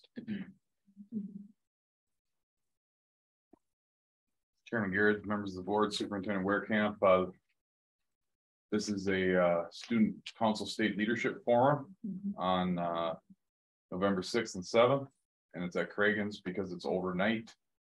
It needs board approval for them to attend this. It would be 7 students attending. Looking for ways, our student council advisor looking for ways to get our students more involved in the state associations for student council. There's some really good training and growth activities that come from these opportunities. And so I fully support the student council looking for ways to help our students be proactive in learning the roles of what being a student council member means. So we are bringing this tonight for approval for that trip because it's overnight to Craigens on the 6th and 7th of November. I do have a question. So this is a lot like the question I gave to Phil. So when they come back, are they going to be afforded the time to disseminate what they've learned to other people? For sure to the council. I think they're still learning, you know, in these new experiences, you go to it and you find out what you've learned and how to bring that back and how to integrate it into your student council program. So I definitely think there will be some outreach as the students come back. I don't know that they know what to expect going to this because they've never done it before. Yep. And yep. But for sure, it is meant to grow the civic responsibility of your student council. I mean, that's what these state forums are, these state leadership council things are for, is to grow the ability of your student body to they'll surely have, hey, if you've never been to one of these, this is the thing to do, right? And that's the way that things work. So, and you learn from other councils and other, you know, you're going to have advisors, might be 30-40 schools that attend this thing at Craigens, and you're learning what other student councils doing, how they're getting involved in their schools, how student government, how the students have an impact on the student affairs that happen within their own buildings, and they can gain ideas. And you want your student council to be more than just planning the homecoming dance and doing homecoming week. You want them advocating for curriculum, for equipment, for things that they'd like to see in their school, and their voice is very important. This helps develop that. Is that in PBIS, is student leadership part of that too? Oh, certainly. At some point. Certainly, especially as you, if our expectation is when you see a garbage can tipped over in the hallway, our expectation is that you pick it up. If I say it the first time in May, I would love to have 20 students that just, they either pick it up or or they pick it up themselves, or the expectation is that someone is just gonna go by, and eventually it comes to the point where if a garbage can's tipped over, they don't even think about it, just put it back up and put it back in place.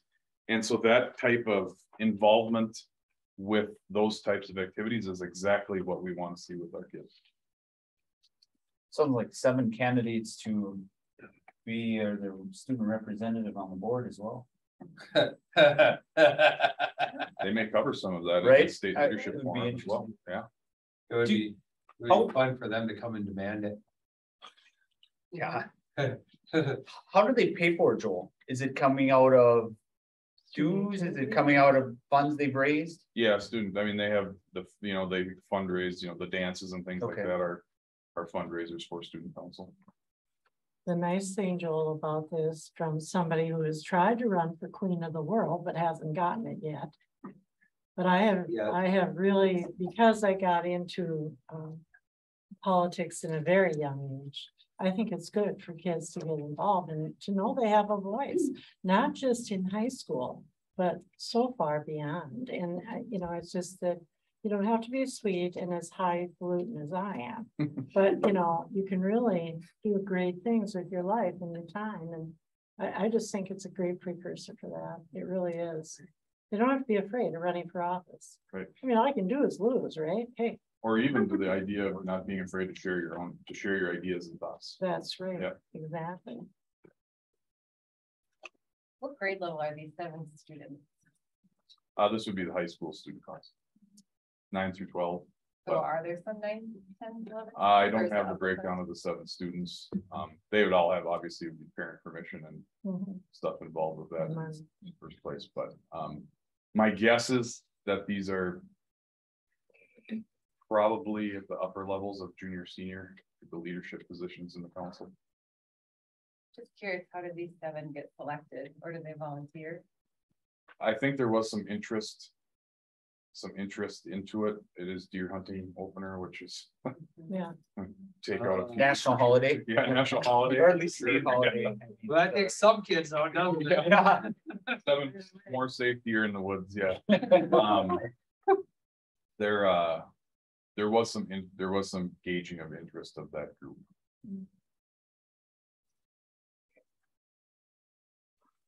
A motion to approve. Second, Mr. Chair.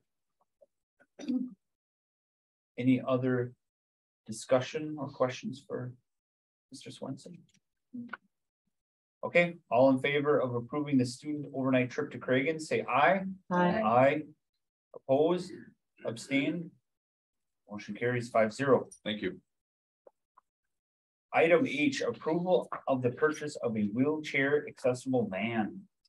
Right, so I am bringing this forward. We have a student who is utilizes a wheelchair, and we don't have a transportation vehicle for that particular student.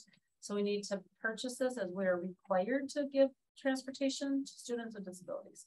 This van purchase, however, allows is not require the CDL license that you would for a school bus driver. So others, you don't have to go to that extent of rigorous training in order to drive this van. So we are looking to purchase this van, which allows us to now transport the student to school every day. Can you place more than one wheelchaired student in this van, or is it only fit for one? Great question. Has side-ons for one. Was it just one? Is it? Have you looked around? Yes. We've looked extensively. Oh, yeah. This market is a very. Oh, I know it's, yeah, I know what it's like, but it's just that, sometimes I think they see a school district coming, all right? They really do, and they figure you got this unlimited pot of gold. And, that's just my take. Because that seems like a bit of money. It is. Yeah, $52,500. Yeah, this is for so it's a minivan size with a ramp. Right. All ADA right. compliant, and all the required components there within. If we went to the next size up, which would be a full size one-time chassis type of van, your cost would double. All right, okay. You can buy an old house for that price, Yes. that, right? Just so you're aware. Mr. Chair, Yes, Director Hackett. I'd like to move the van. Okay. Move it. Is there a second? Motion was made by Director Hackett, seconded by Director Roaring. Is there further discussion or questions? I still think that's an awful lot of money, but. I bet if we waited 3 months, it'd be more. Or if the recession hits, we won't I be. know, I'm having it. just saying, Well, that's the or- way things are. But I think the real listing, well. I think the foregone conclusion is we have to support this child, right? Absolutely, We have I no choice understand. of not moving forward, so I think the question is probably which quote you go with, right? And I think the advice quote was actually the, Cummins Mobility. yeah, the less expensive at the moment. Mr. Chair, I changed that. According to our strategic plan, we should want to help this child and transport this child, not have to. Great So- point, thank you. We want to. We So- absolutely do. Other discussion? All right, all in favor of the approval of the purchase of the wheelchair accessible van, the quote that, the recommended quote, say aye. Aye, opposed, abstained. Motion carries 5-0. Approval of health, approval of the change of health benefits broker. I'll take this. So currently, we use USA to handle all of our insurance brokerage needs. That includes our health benefits for our staff as well as our casualty. We have two different brokers, but both housed under USA. One broker handles the property casualty, workman's comp. The other one handles the health benefits. On the health benefit side of the world, we're not feeling that we're getting the service that we were hoping to get for a 3% cut of the premium that particular broker receives. So we are looking to move to a broker that works with small districts. USI is a very, very large company. They work with lots of very, very large industry. This particular broker that we'd like to move to, her name, I'm going blank on her name. Sandy, what's her last name? Wang LLC. She works with small school districts, and so she would be willing to come on board right away. And she would support us with the handling of open enrollments and all of that. Whereas at this point, we do all of the work. USA has been taking a lot of the premium 3% versus what most people get is around 2.5. And he's that set up as a 3%. And so we're looking to change to the broker and are looking for approval. Sandy Weiland. When would you look to make the change? Well, I'm gonna I would meet with him and just discuss if there's any issues, but it would be right away. We just have to send a letter of notification to the actual Blue Cross Blue Shield who has our current insurance, and they just know it's broker, and then we move forward with the new broker. Does this actually change any benefits? No, Just it has nothing to do with that. It's just a had person the who- interface between us and Blue Cross Blue Shield or whatever group we end up with. So example, we were recommended to not go out for bid. It's a hit a year. In state legislation, you're required to go out for bid every 2 years. And we were asked that he didn't think it would be worthwhile to do that. So we went, you have to get approval by union representative of the largest collective bargaining group. So our group would be teachers, and they approved that, yes, we agree, we don't need to go out for bid. So we went back to our same person, and the increase was 25%. Oh, hello. So we thought we gotta go out for bid just to see. It could very well be that we'll get a 25% increase from other offers, but we need to at least check. He still resisted that in a large way, and we just felt this is taxpayer money. This affects our staff. We have to at least go see what other people have. So he did finally acquiesce to that. And so we did go out for bid. We have not received those bids back yet. The date to open those isn't yet. It comes in the next week or two that we'll do that. So it just didn't feel the support we were hoping to get from a broker didn't feel there. And so we thought if we moved to this other person, we will go out to it every 2 years, like legislation states. We won't worry about that. How did we find out about this new? Great question. So SMS works with this particular broker with other districts in there, working with the 50 districts and have had really good success. She gives great customer service. Again, she's small. She works with small districts. She gives lots of really good customer service and support. And they've been working with her, different staff on SMS have been working with her in other districts for several years. Given great reviews. This is new for me. I'm just curious, since you're in the bid process, what happens if it comes back in the next week or two and you want to go forward with something and you're also looking at changing brokers? Do we start the bid process over? Like, all I do is, all we have to, I would send him a letter that we're no longer engaged with him, and we go ahead and work with her. It's a very smooth process. You can reuse the bids. The bids are the bids. They don't have anything to do with the broker. It's about, we had to go out for bid. These are the people who make bids. So for example, remember last time I did the milk and dairy bid, the dairy and bread bids. We had several that we reached out to and they didn't put a bid in, or we don't want to bid on this. So that happens. So they reach out to different insurance companies, and some will come back with a quote, and some will say, no, we're not interested in you. And then those that come back, some will come back, and we're hoping somebody comes back with a lower bid than 25% increase. Their hope, and they might not. We can't guarantee anything with that part. Chair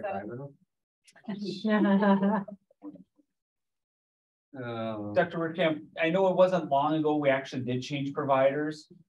Is there any ramification for us to continue to change? So now, this one starts off, let's say, really well, and we like them, and then over the next course of a year, maybe we're less excited about them again. Is there any ramifications if we decide to change again? Anything there, or it just? Let me help answer that. It's the cost of doing business and trying to stay as competitive as possible. So the broker really doesn't matter. We really are working with the insurance companies. There are insurance companies. They are kind of the middle person. I can tell you from my perspective, to change numerous times, it's not, my hope is that employees don't notice the change. I will notice the change. It's going to be work. But in this case, it is absolutely, in my opinion, worth it to make the change, because I believe from what we're hearing that this new broker can bring on, they're going to be helping do some of the heavy lifting that happens during open enrollment, getting staff enrolled, getting them enrolled accurately. Last year, I ended up auditing. We had our group, our broker help with a little bit of that. Their help meant I ended up going back and having to audit our bills 5 different months, and 5 different months they were wrong. So it wasn't super helpful. So that's the kind of thing that we're really looking to have help with, and have heard great things about this company. Do we have any, so of those schools, were we able to contact any of them? Did they talked about this as a good company? I didn't talk to any of the schools. I did talk to the person that I work with payroll and HR wise, and she's the person who is kind of me and through SMS in other districts. They don't have an HR person, and she is completely happy with all of the work. She said she's been doing HR work for a number of years, and she has never worked with someone that she would trust more than this person. And Scott Moran also has supported that conversation as well with me, saying, yep, absolutely, she's the one to go. Mr. Chair, this seems like a business decision. I'm gonna bow down to the ones that seem to know what they're talking about, so I will move this. Second. So the motion was made by Director Hackett and seconded by Director Bauman to approve the change of health benefits broker to move to MDL Corporate Benefits Inc. as the new health benefits broker. Is there any other discussion on that topic? All right, all in favor of the move, say aye. Aye. Opposed? Abstained? Motion carries 5-0. Approval of update to teacher sub pay rates. It's me again. So if you can click into that presentation. have to admit, I didn't totally follow this presentation when I reviewed it. Well, So, I'll hopefully help answer All right, your thank you. question. So currently, this is what our substitute pay structure looks like for hourly employees, which include our custodians, food service, paras, and secretaries. They are placed at the 0 step of the current year's salary schedule for that position. So 0 step, 0 years experience. The teachers, if you're a daily or like a short call sub, so you're picking up, you know, a day here and there, you might be picking up to as many as 14 days in a row, you're still called short call. Those subs, how the structure is for paying those subs right now is currently when you work 1 to 30 days consecutive, not consecutive, but in a school year, you're paid $120 per day or $15 an hour if you break it down by the 8 hours. 31 to 60 days of subbing in the school year, it moves to 135 days or $16.88 an hour. And then 61 plus days subbing in a school year, it's $150 per day or $18.75 per hour. So that's for short call subs. Keep in mind, our para positions, we now start at like $14.37 an hour for our paras. So we're putting, when you look at hourly, our subs, that's where we've got them in the $15 an hour range.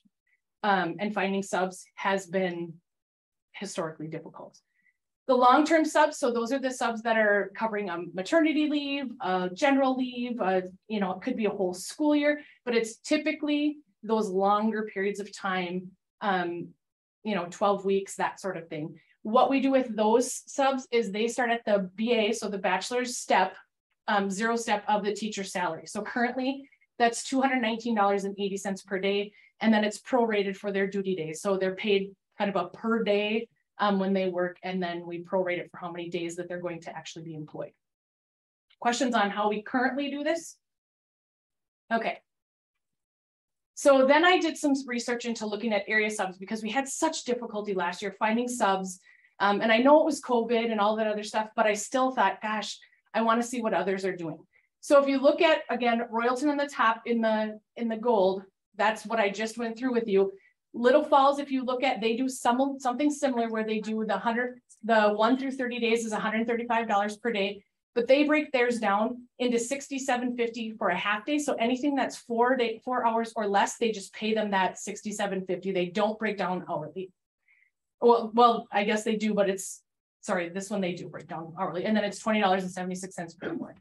Retired teachers, and they just call them retired teachers. They don't specify which, if it's their district or just a retired teacher, they, those retired teachers are paid $145 per day or $72.50 per half day or the $22.30 for per hour. And then there's documentation that's required.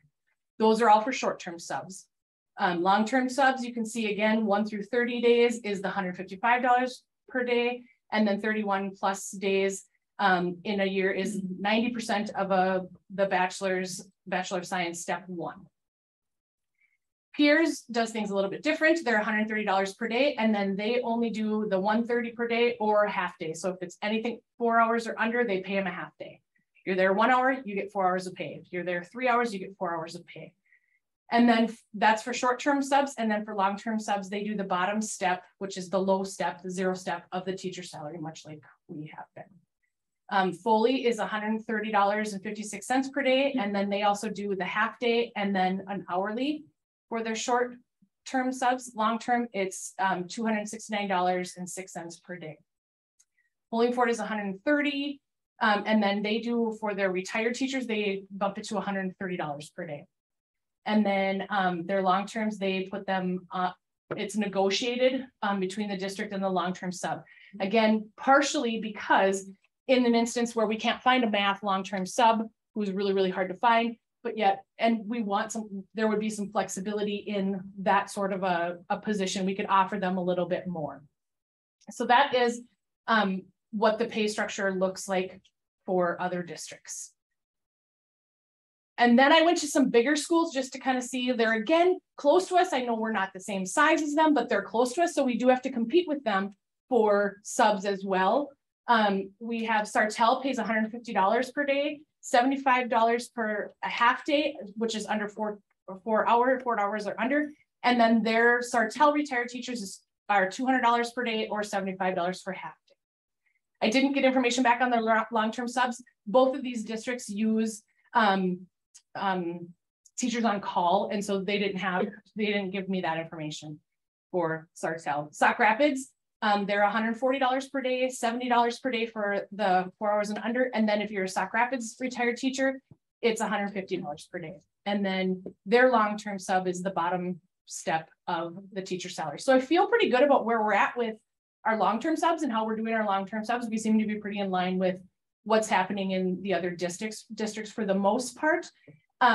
But here's our recommendations. I brought this to our leadership team or admin team, and we talked about this, and our recommendation would be that we keep this hourly subs the same, because that seems to be pretty in line. We actually, when I compared them with other districts, we actually pay our hourly subs better than most of theirs do. Typically, their hourly subs for custodial and food service and those kind of positions are about $2 less than what they get paid, what somebody who's hired gets paid. So I feel pretty good about what we're doing with our hourly staff.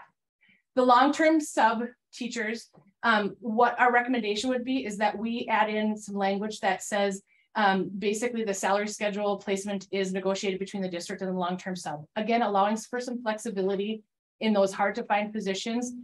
We find a long-term sub that has a great number of experience and we're really struggling to find that person. We could offer them a little bit more in pay to bring them on. And then also for our short-term sub teachers, what our recommendation would be is to move it to $140 per day.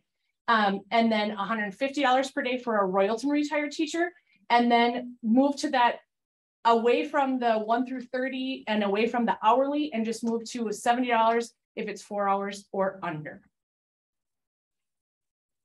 That was a lot of information. Ready for questions? Yes.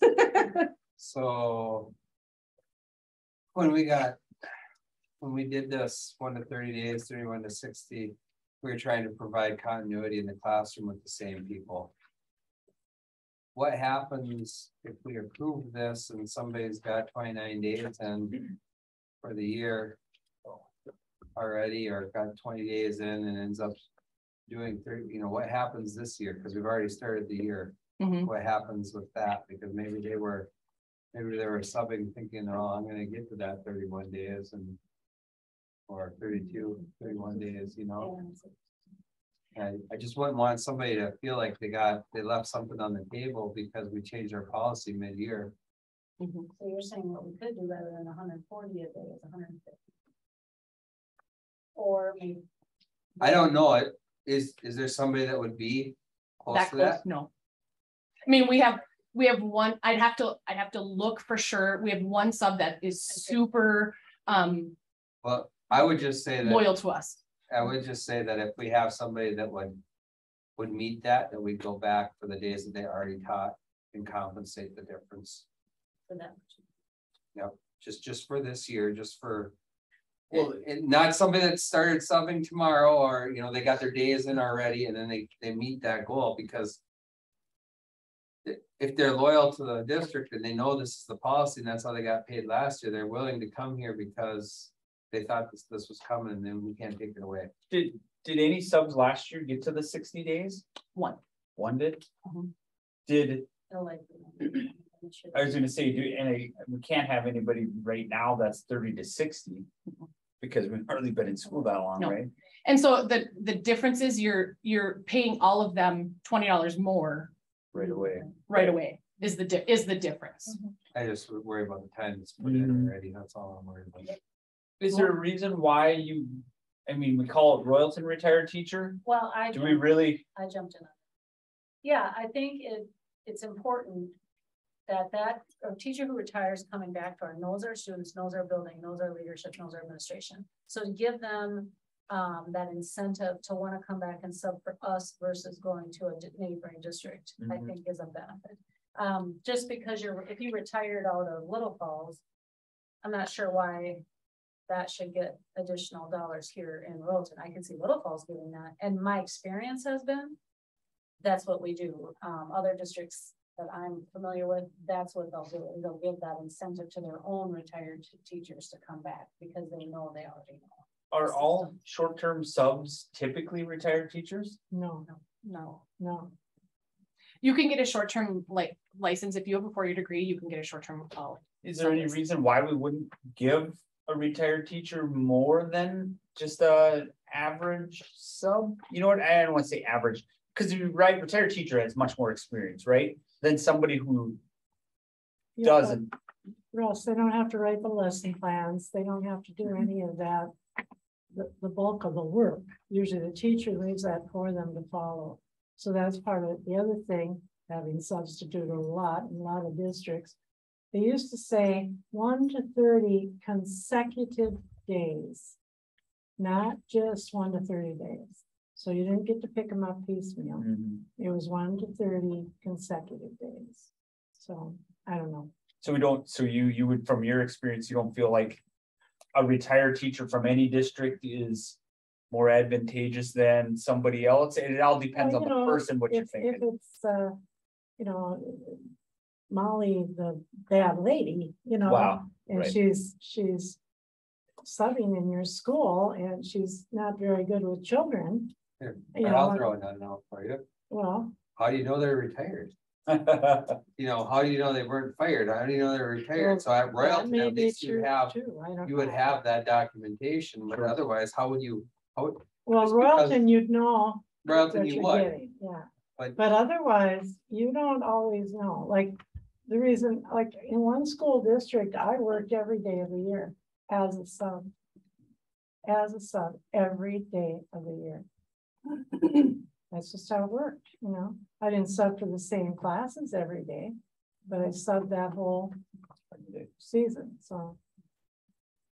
The other comment I would say is, I think this is something obviously that we should probably review every year or at least every other year, right? Because at one time, when Randy and I remember when we did the other one, we felt like, oh, we were being really competitive. Mary, you probably remember too. We felt pretty good about what we offered, but that was what, 2 or 3 years ago? And since then, obviously, everybody else It has was caught like up. $90 a day or Yeah, something. I and jumped thought, us, so. ooh, that's not gonna fly long, but you know. So I just, that would be my only, will. maybe ask for the administration, So- so make sure we So now remind that us you that. say that, Russ, should this be put to the? Like this one is, For the powers that be. like that one is? Oh, to the contract?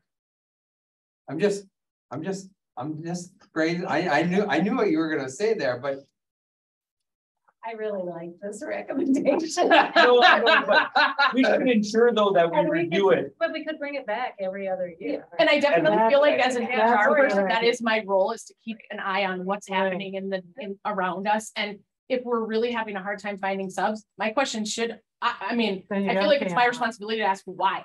Right. And when I started to look at the why, here's what I found. Mhm. We really want to ensure that we get subs, right? And you I- wanna if get we quality feel- subs, Yeah. right, too. You don't wanna get Molly the. So if we feel like this is gonna get us quality subs, I feel I like think it's a it step will. in the right direction, definitely. I I also believe that I've been in a few different districts. Royalton kids are really good kids, and so it's a fun place to be. I think subs enjoy coming here. So I don't think we have to be, you know, the top paying, but I do think we have to stay competitive. Michelle, can you go back one slide? Cause I wanted, or 2 slides. For this one. Cause I really do, I sort of echo something that Director Hackett has talked about. We should be doing everything we can do to stay with our, new strategic plan, right? So ensuring we get the best, I know, I would love to say we're getting the best subs out there, right? So it looks like we're pay wise, should be getting at least the best, have the opportunity to get the best subs. That's right. Pay is no longer an obstacle. Right, and I can tell you, I was just talking with our oldest and his significant other. They both were teachers. She's now in higher ed, and he went into private sector, owns his own business now because pay was low as teachers. That's right. When I talked about our teach, because I said, I really need a long-term asset. You want to come teach? Come on, Eric, you know, come over. He goes, I'm so staged. I go, well, we can help you. Come on, you do this, you know what, we need long-term We can stuff. teach you now. And he said, how much do you pay? And I told him, he said, no. So knowing that right now, and we're not those large districts, but there are districts paying upwards of $200 a day to get us up. In fact, I believe I last heard one metro district is paying $225. So we aren't that, we don't need to be that, but I do think $15 an hour for a teacher doesn't feel right. And that's kind of where we're at right now. And I think this makes us. So this is just gonna start a conversation, though. It's gonna go right into contract negotiations. I hate to tell everybody, but That's true, Randy. That will happen. it's all coming, and nobody's wrong on it. That's the problem. I wish we had a vault of money that we could just break open and say, hey, but. That does give me another question. How much do we spend each year? Do you have an idea of how much we spend each year on subs? I could calculate it. But I'm just interested because I know at one time we had talked about it. I would love to hear it again at some point. I'm in favor of getting rid of the muddy language. Yeah. However, it's there already. So anybody that would have hit one of them thresholds, I would expect that, you know, if they've got 15 days in and they hit 32 days, I would expect that we're going to compensate them the $1.88 an hour for 30 days. Well, I think we're already paying them more, right? Because they'd actually get, now we're No, saying. because they've not met that threshold yet. But if by the end of the year, they reach that threshold. See, but I look at it, how do you know nobody would start tomorrow and make that threshold?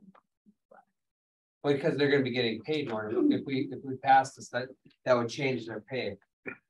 I don't know that you can justify doing it for one, thinking that, okay, you've already. That's the other thing too. And it sucks. It's not. I know. It's not a. Which I get are important. I'm not saying that, but I just think if we make the cut, we make the cut, and this is how we do it from now on.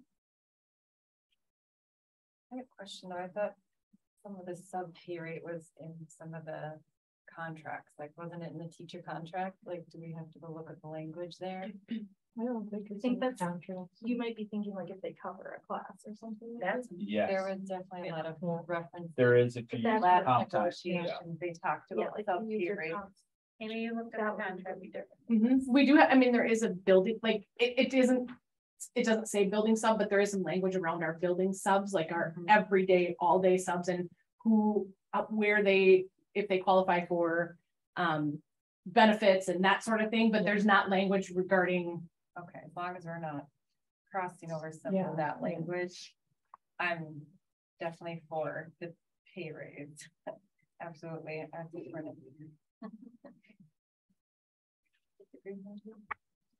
No, I don't disagree. It's And your point, Randy, about negotiations for sure, but when you look at our bottom step of our BA 0 is paid $219.80 a day. Yeah. That, I mean, when you do the calculations and break that down, that's how our long-term subs are paid. So there is a big difference between a sub and that bottom step of a BA, a bachelor's prepared teacher. I'm still lost on what short-term sub means. Short-term, 0 through 30 days. 30 days. Or sorry, 0 through 29. 14 days consecutive is what you can work. So right now, so our math person right now has a short call license because, and we also are working on an out of field. So they can work like 15 days in a row or 14 days in a row. So do they commit to that 14 days right away? Is that what that is? Short call, typically they don't, I mean, there isn't a lot of, they commit to a long period of time like that. That's kind of atypical. That would be more of the long-term stuff. So like a maternity leave or a paternity leave, that sort of thing. So do we have subs that have committed and then we don't need them at times? No. Okay. I know that they go on ASOP or whatever, and that's about all I know about it. Yep. I don't even punch a time clock, so I don't know any of this stuff. So I just. Yep, our staff member puts out whenever they are going to be gone. sub goes in and can pick up that position. If that absence gets canceled, the sub position gets canceled as well. Doesn't happen super often. Excuse me, please. So can we? Yeah, let's vote on this as Mary's leaving because she's gotta get out of here. I do. So I love it. Director Hackett. Any further discussion? Motion was made by Director Hackett, seconded by Director Bauman to approve the update to the teacher pay sub rates. All in favor, say aye. Aye. Opposed? Abstained? Motion carries 5-0. Thank you, Mary. Thank you. So do we need to reflect that in our meeting minutes that? Yeah, so just to be clear, Director Lane needs to step out or she has left the meeting. So at 8:10. And we are still okay to approve. Yes. Four of us, correct? We still have a majority. So, All right. so with that, we will then move on to policy reading. So we have two that are for the first policy reading. It's 516 student medication and 721 uniform grant guidance. No, Director Hackett, you want to say anything about those? No, that were new. I got You're- right here. Good. So anybody take a look, please provide anybody on the policy committee, Director Hackett, Director Hofstadter Lang on any of that, any feedback. We also have a number of policies that are our third policy reading and looking for approval. Mr. Chairman, Yes, I'd like to move for the approval and adoption of policy number 419, 520, the 520 form, 603, 609, 709, and the 709 form. Okay. is there any discussion on those policies?